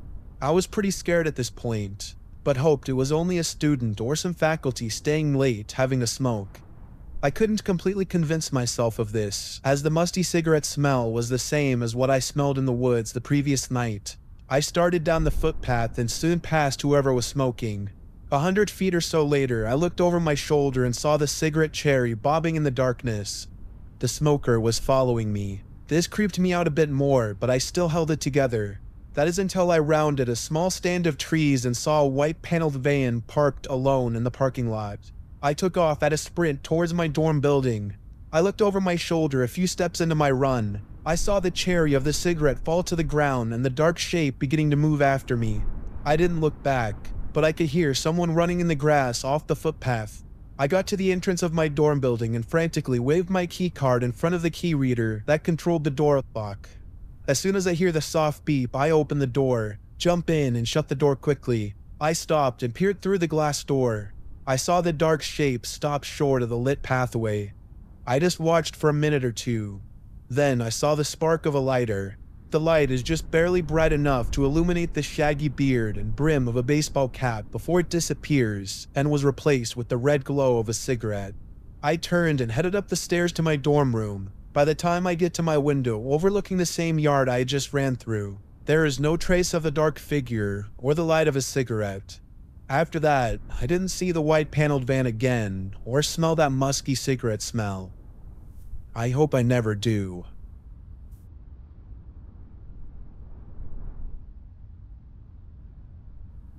For some background, this happened back in 2003 when I was 6 years old. I'm from Michigan and this experience takes place over the summer. In the area I live in, we have a community pool that everyone who lives in the community is welcome to use. A special event this pool throws is called a midnight swim. The whole point of this is for the pool to be open till midnight. The pool usually closed at 9 p.m. Sunday through Thursday, and 10 p.m. on Friday and Saturday. The midnight swims were held on Friday nights. There are 3 midnight swims held each year I always looked forward to. Before you think I had bad parents for letting 2 6-year-olds stay out swimming until midnight, my brother and I were both excellent swimmers, since we had learned how to swim at age 3. And for being out till midnight, well, we lived in a safe neighborhood where nothing bad ever happened. On this particular day, we had to wait until 9 p.m. before we could go to the pool because my parents had to work late, and our sitter didn't want to leave the house and take us to the pool. So, 9 o'clock rolls around and my brother and I are ready to go. My parents get home and get ready themselves. As my parents are getting ready, me, being my 6-year-old self, gets bored and decided to wait for them out on the front porch. A little layout of my neighborhood. There is a main road just to the left of my house. Anyways, I'm walking around on my front lawn when I hear a voice call out to me saying, "Hey kid, come over here." At first, I thought the voice was coming from inside my head. Don't judge me, I was 6. But after hearing the voice call out a few more times and looking around, I spot a man standing in the shadows of some trees. My parents had taught me not to talk to strangers, but I was standing right in front of my house and I thought it would be safe. I asked the man what he wanted and he said he wanted to show me something. Realizing that there was something strange with how the man hadn't come out of the shadows, I told the man no and I was going back inside. The man didn't like this one bit. He scolded me for not listening to my elders and to do what he said. At this point, I was shocked. I didn't expect this man to yell at me, but I stupidly decided to not go inside and stay on the porch. I told the man that I didn't know him, to which he replied that he was a friend of my parents and that they wouldn't mind me going over to talk to him. It was at this point my dad had walked out and asked me who I was talking to, but by the time I had pointed to the trees, the man was gone. So, to the man that tried to lure a 6-year-old boy into the woods, let's not meet ever again.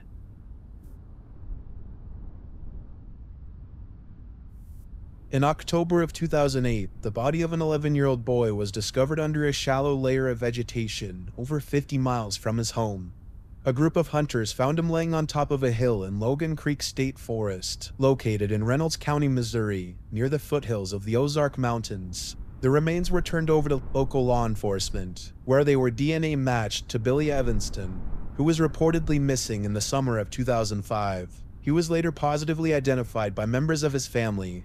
An autopsy failed to provide sufficient answers to the many questions this case presented. Evanston's was the 5th body associated with what authorities dubbed the Logan Creek incidents. Each victim was found in the same forest and bore particular similarities. Evanston was no exception. First, despite having been in the woods for over 3 years without any kind of preservation methods undertaken, the body showed no signs of decay. There was no obvious cause of death. However, an autopsy revealed that there was no blood anywhere in his circulatory system, and tissue damage to blood vessel walls led the medical examiner to believe that it somehow combusted and burned away without damaging other parts of the body. Also, in each one of the victims, the optic nerve inexplicably appeared to have been severed. A disposable camera was discovered with Billy Evanston's corpse, along with a pocket-sized composition notebook belonging to 17-year-old Eric O'Neill, the first victim of the Logan Creek incidents. His body was discovered in 1997, but there was no other evidence found. It is unknown why or how the notebook reached the opposite side of the forest as O'Neill's, but graphological analysis revealed the handwriting inside belonged to him. The notebook, camera, and a series of drawings attributed to the third victim, 7-year-old Jennifer Marlowe, discovered in 2001, form the entire foundation of this case, as documentation of the events leading up to the other victims' deaths have not yet been found. The film in Evanston's camera was developed and the pictures thoroughly reviewed by an investigation team. 8 photographs were taken. The remaining 16 left on the reel are blank. 3 highly accredited photo forensic analysts agree that the images were in no way altered with. The investigative team worked tirelessly to match descriptions from O'Neill's book to each photo. These excerpts bear striking similarities to the photographs, even though they were written 8 years before the photographs were taken. These similarities helped investigators piece together a rough timeline all the Logan Creek victims likely followed. Photograph 1, dated July 8, 2005. This is a photo from Billy Evanston's 11th birthday party, where his mother gave him the camera as a gift. The young boy is seated at his kitchen table, surrounded by a group of children from his class. A cake reading "Happy Birthday, Billy" sits in front of him. His father is pictured lighting the candles. His mother is the photographer. Photograph number 2, dated July 11th, 2005. This image shows the Evanston's backyard at dusk, captured by Billy's bedroom window on the 2nd floor. Billy is believed to have taken this picture. At first glance, there is nothing out of the ordinary, but upon further inspection, 3 slender gray figure-like digits can be seen curled over Billy's window. The owner of the limb is not pictured and remains unidentified. Corresponding journal entry, dated November 30th, 1997. I have no idea where I am. It feels like someone is driving an ice pick into my left eye, and my memory is fuzzy. The only thing that I can remember is the end of the dream I had last night. I was in bed and heard something from outside in the middle of the night. I know that it was a dream because it was daylight, like brighter than the sun daylight. But in the middle of the night, I got out of bed and went to the window. When I stuck my head out to look around, everything went dark. Then at least 4 hands clamped down on my shoulders and yanked me forward and then dragged me upward. I'm in the woods now. I've wandered around all day. I am completely lost. I haven't seen any other hikers, campers, or any other human beings, and it's getting dark. Sometimes I can hear footsteps behind me, but when I turn around, I can't see anything. There aren't even any animals or bugs. Photograph number 3, dated July 15th, 2005.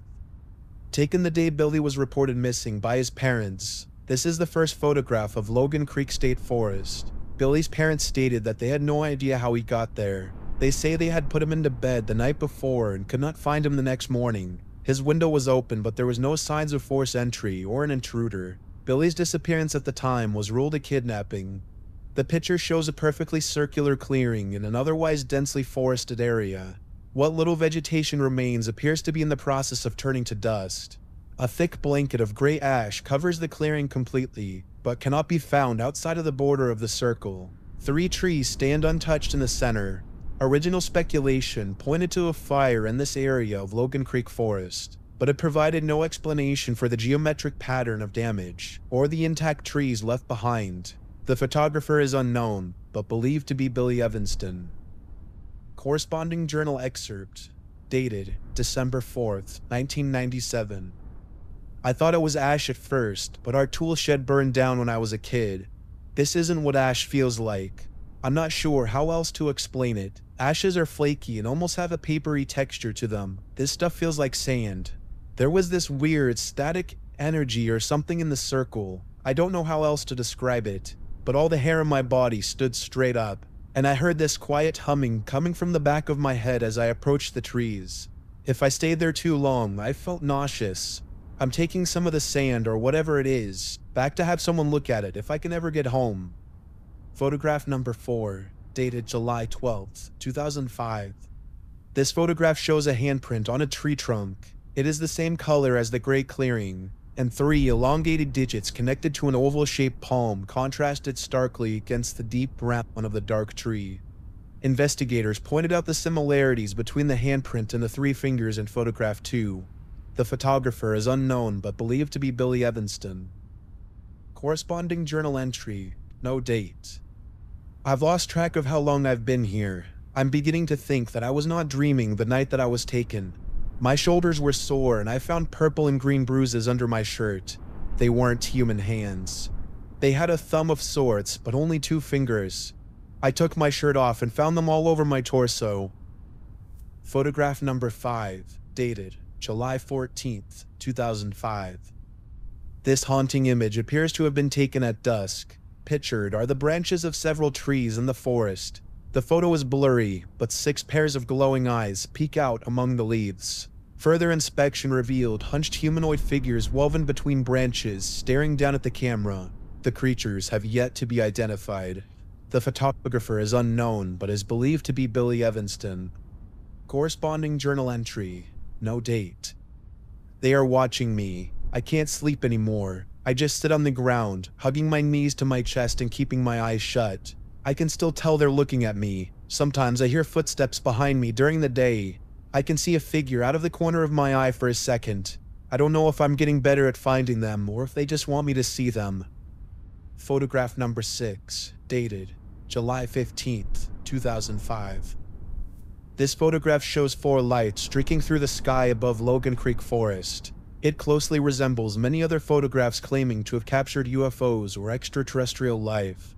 A finger in front of the camera lens covers the top left corner of the frame. The photographer is unknown but believed to be Billy Evanston. Corresponding journal entry, no date. A huge wiring sound, like a jet taking off. They want me to think they're leaving, trying to take my guard down. I've been running now, but the woods just get deeper. There is no way out, but up. Photograph number 7, dated July 15th, 2005. This photograph is of the gray substance, like what was found in the clearing from photograph 3. This one was taken from inside the clearing. The camera is angled down, showing a pair of legs from the knees down. Billy Evanston is believed to have taken the photo, as well as have appeared in it. Particles of the still, unidentified substance coats his feet and seems to be snaking up the rest of his legs. Corresponding journal entry. No date. Please help me. That humming sound is all I can hear. The ground has turned against me, and that gray dust can crawl right up my legs and down my throat. It's hot. It burns. There's no way out, but up. Photograph number 8, dated July 15th, 2005. The last photo on Evanston's camera is by far the most unsettling. Pictured is Billy Evanston being dragged through the forest by two unidentified figures, which, though blurry, display striking resemblances to the figures from photograph 5. They are not facing the camera. The figures appear to be tall, but hunched over. Evanston's mouth is open as if he's screaming, but his body seems still. Some of the members of the investigative team believe that Evanston was dead when this photograph was taken. The photographer is unknown. Corresponding journal entry. No date. They took me up, but I can't escape. There's no way out. Jennifer Marlowe was reported missing in December 1995, but was not found until March of 2001. When her parents were questioned about her disappearance, they responded the same as the families of the other victims. They had put Jennifer to bed the night before, but there was no sign of her the next morning, no evidence of a break-in or kidnapping. She had seemingly vanished into thin air. When asked if they noticed any strange behavior before her disappearance, they provided a series of drawings done by Jennifer in the weeks leading up to her abduction. Her parents didn't think anything of the strange creatures depicted. Rather, they thought it was fueled by the 7-year-old's imagination or too many science fiction movies. The drawings contain various everyday scenes such as family portraits, busy streets, and Marlowe's backyard, but blended in with the normal events are gray figures with elongated digits resembling those described by Eric O'Neill and photographed by Billy Evanston. Sometimes they are waving, sometimes they held their hand to their side, but one of their arms was always extended with one finger pointing upward. Originally, investigators believed this to be a kidnapping, an unfortunate abduction resulting in the murder of a child, but a prevalent crime nonetheless. However, the inexplainable details of the Logan River incidents have led several investigators to explore the idea of some sort of supernatural involvement. No bodies have been discovered since Billy Evanston's, but it is still unclear which of the thousands of current missing persons will return home and which will end up in the Logan Creek State Forest.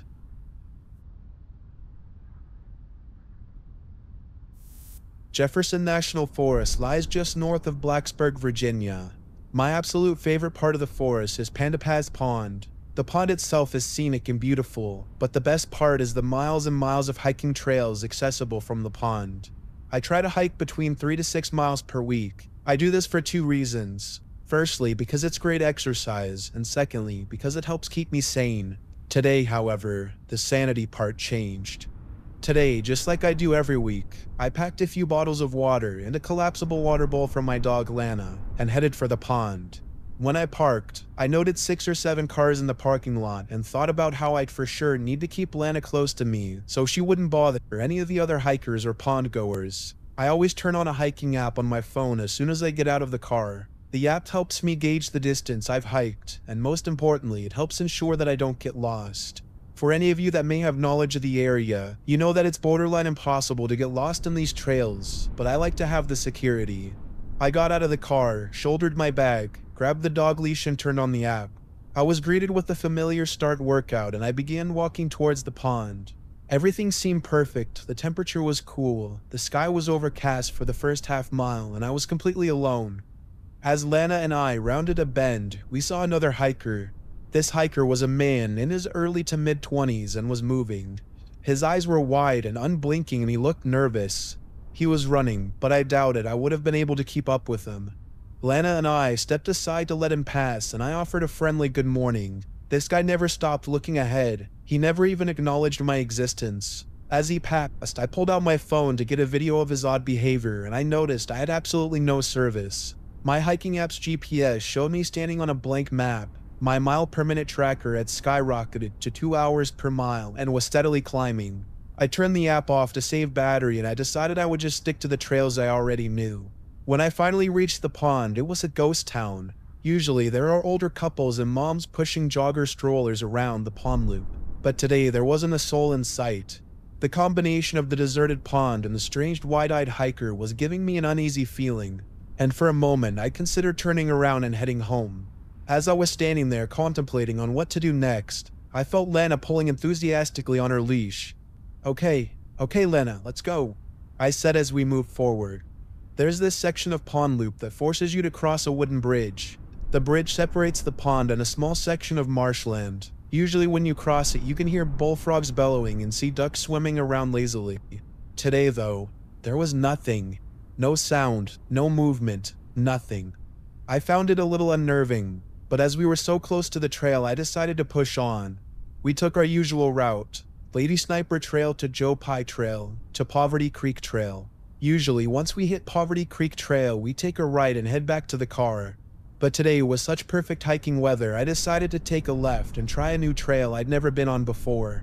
I double-checked my location on the post-trail map and I decided I would follow Poverty Creek Trail to Royale Trail, then loop back towards the parking lot about halfway down Royale.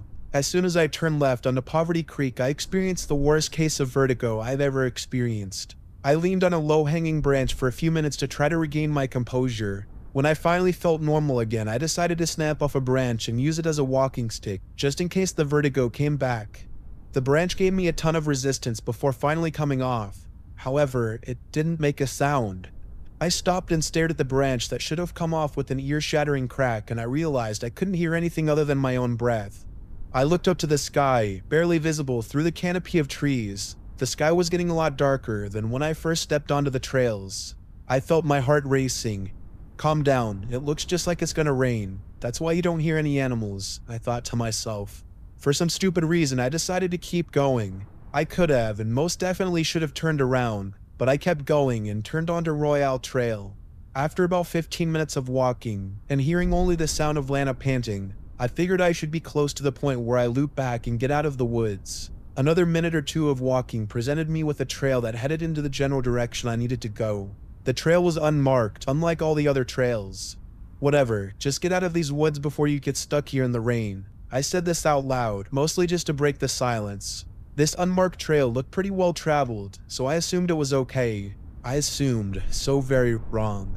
The trail quickly narrowed to nothing more than a deer trail, but it was going the way I needed to go. I decided to follow it. The vegetation started to get really thick, and I had to duck my head so I didn't get hit in the face by stray branches. Barreling through the bushes like I should have been, loud enough to wake the dead, but instead I heard nothing but my own heavy breathing. Suddenly, I fell through the brush into a clearing. On my hands and knees, I started to laugh how crappy this hike was going and looked over at Lana. She was frozen in place. All of her hair was raised and her teeth were bared. She looked straight ahead and let out a low growl.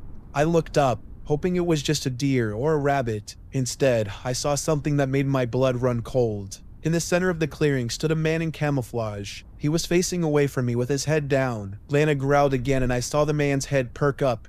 "Run," he said in a low, gruff voice. I ran, faster than I thought my feet could carry me, little Lana somehow matching my stride. As I silently crashed through the brush, I turned to see if the man was following us. He was, but he wasn't running but still seemed to be gaining on me. Every time I looked over my shoulder, he was a little closer. I could see his eyes, but he flashed an unpleasant white smile as he gained on us. I knew that I had to be close to 460, the highway that runs through the forest, and I knew if I could just make it to the pavement that I'd have a chance of making it home. "Run, little piggy." The man taunted just behind me. I saw the highway and changed direction. My legs screamed for me to stop, and every breath I took felt like broken glass was filling my lungs. I dove through the tree line and heard the man laugh as I crash-landed onto the shoulder of 460. I scrambled to my feet and turned around just in time to see the man melt back into the woods. The last part of him I saw was that white smile. The silence that I had been in for the better part of an hour stopped. The sound of passing cars and semi-trucks suddenly blasted me, and I realized I was safe. I looked around and got my bearings and realized I was still at least 2 miles from my car. I started walking back towards the parking lot, making sure to keep ample distance between myself and the tree line.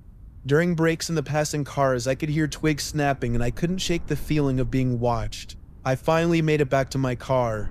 I was shaking so bad I dropped the keys twice trying to unlock the door. As I was closing my car door, I heard the man's eerie taunt again. "Run, little piggy." I've come to the decision that I will never hike there again.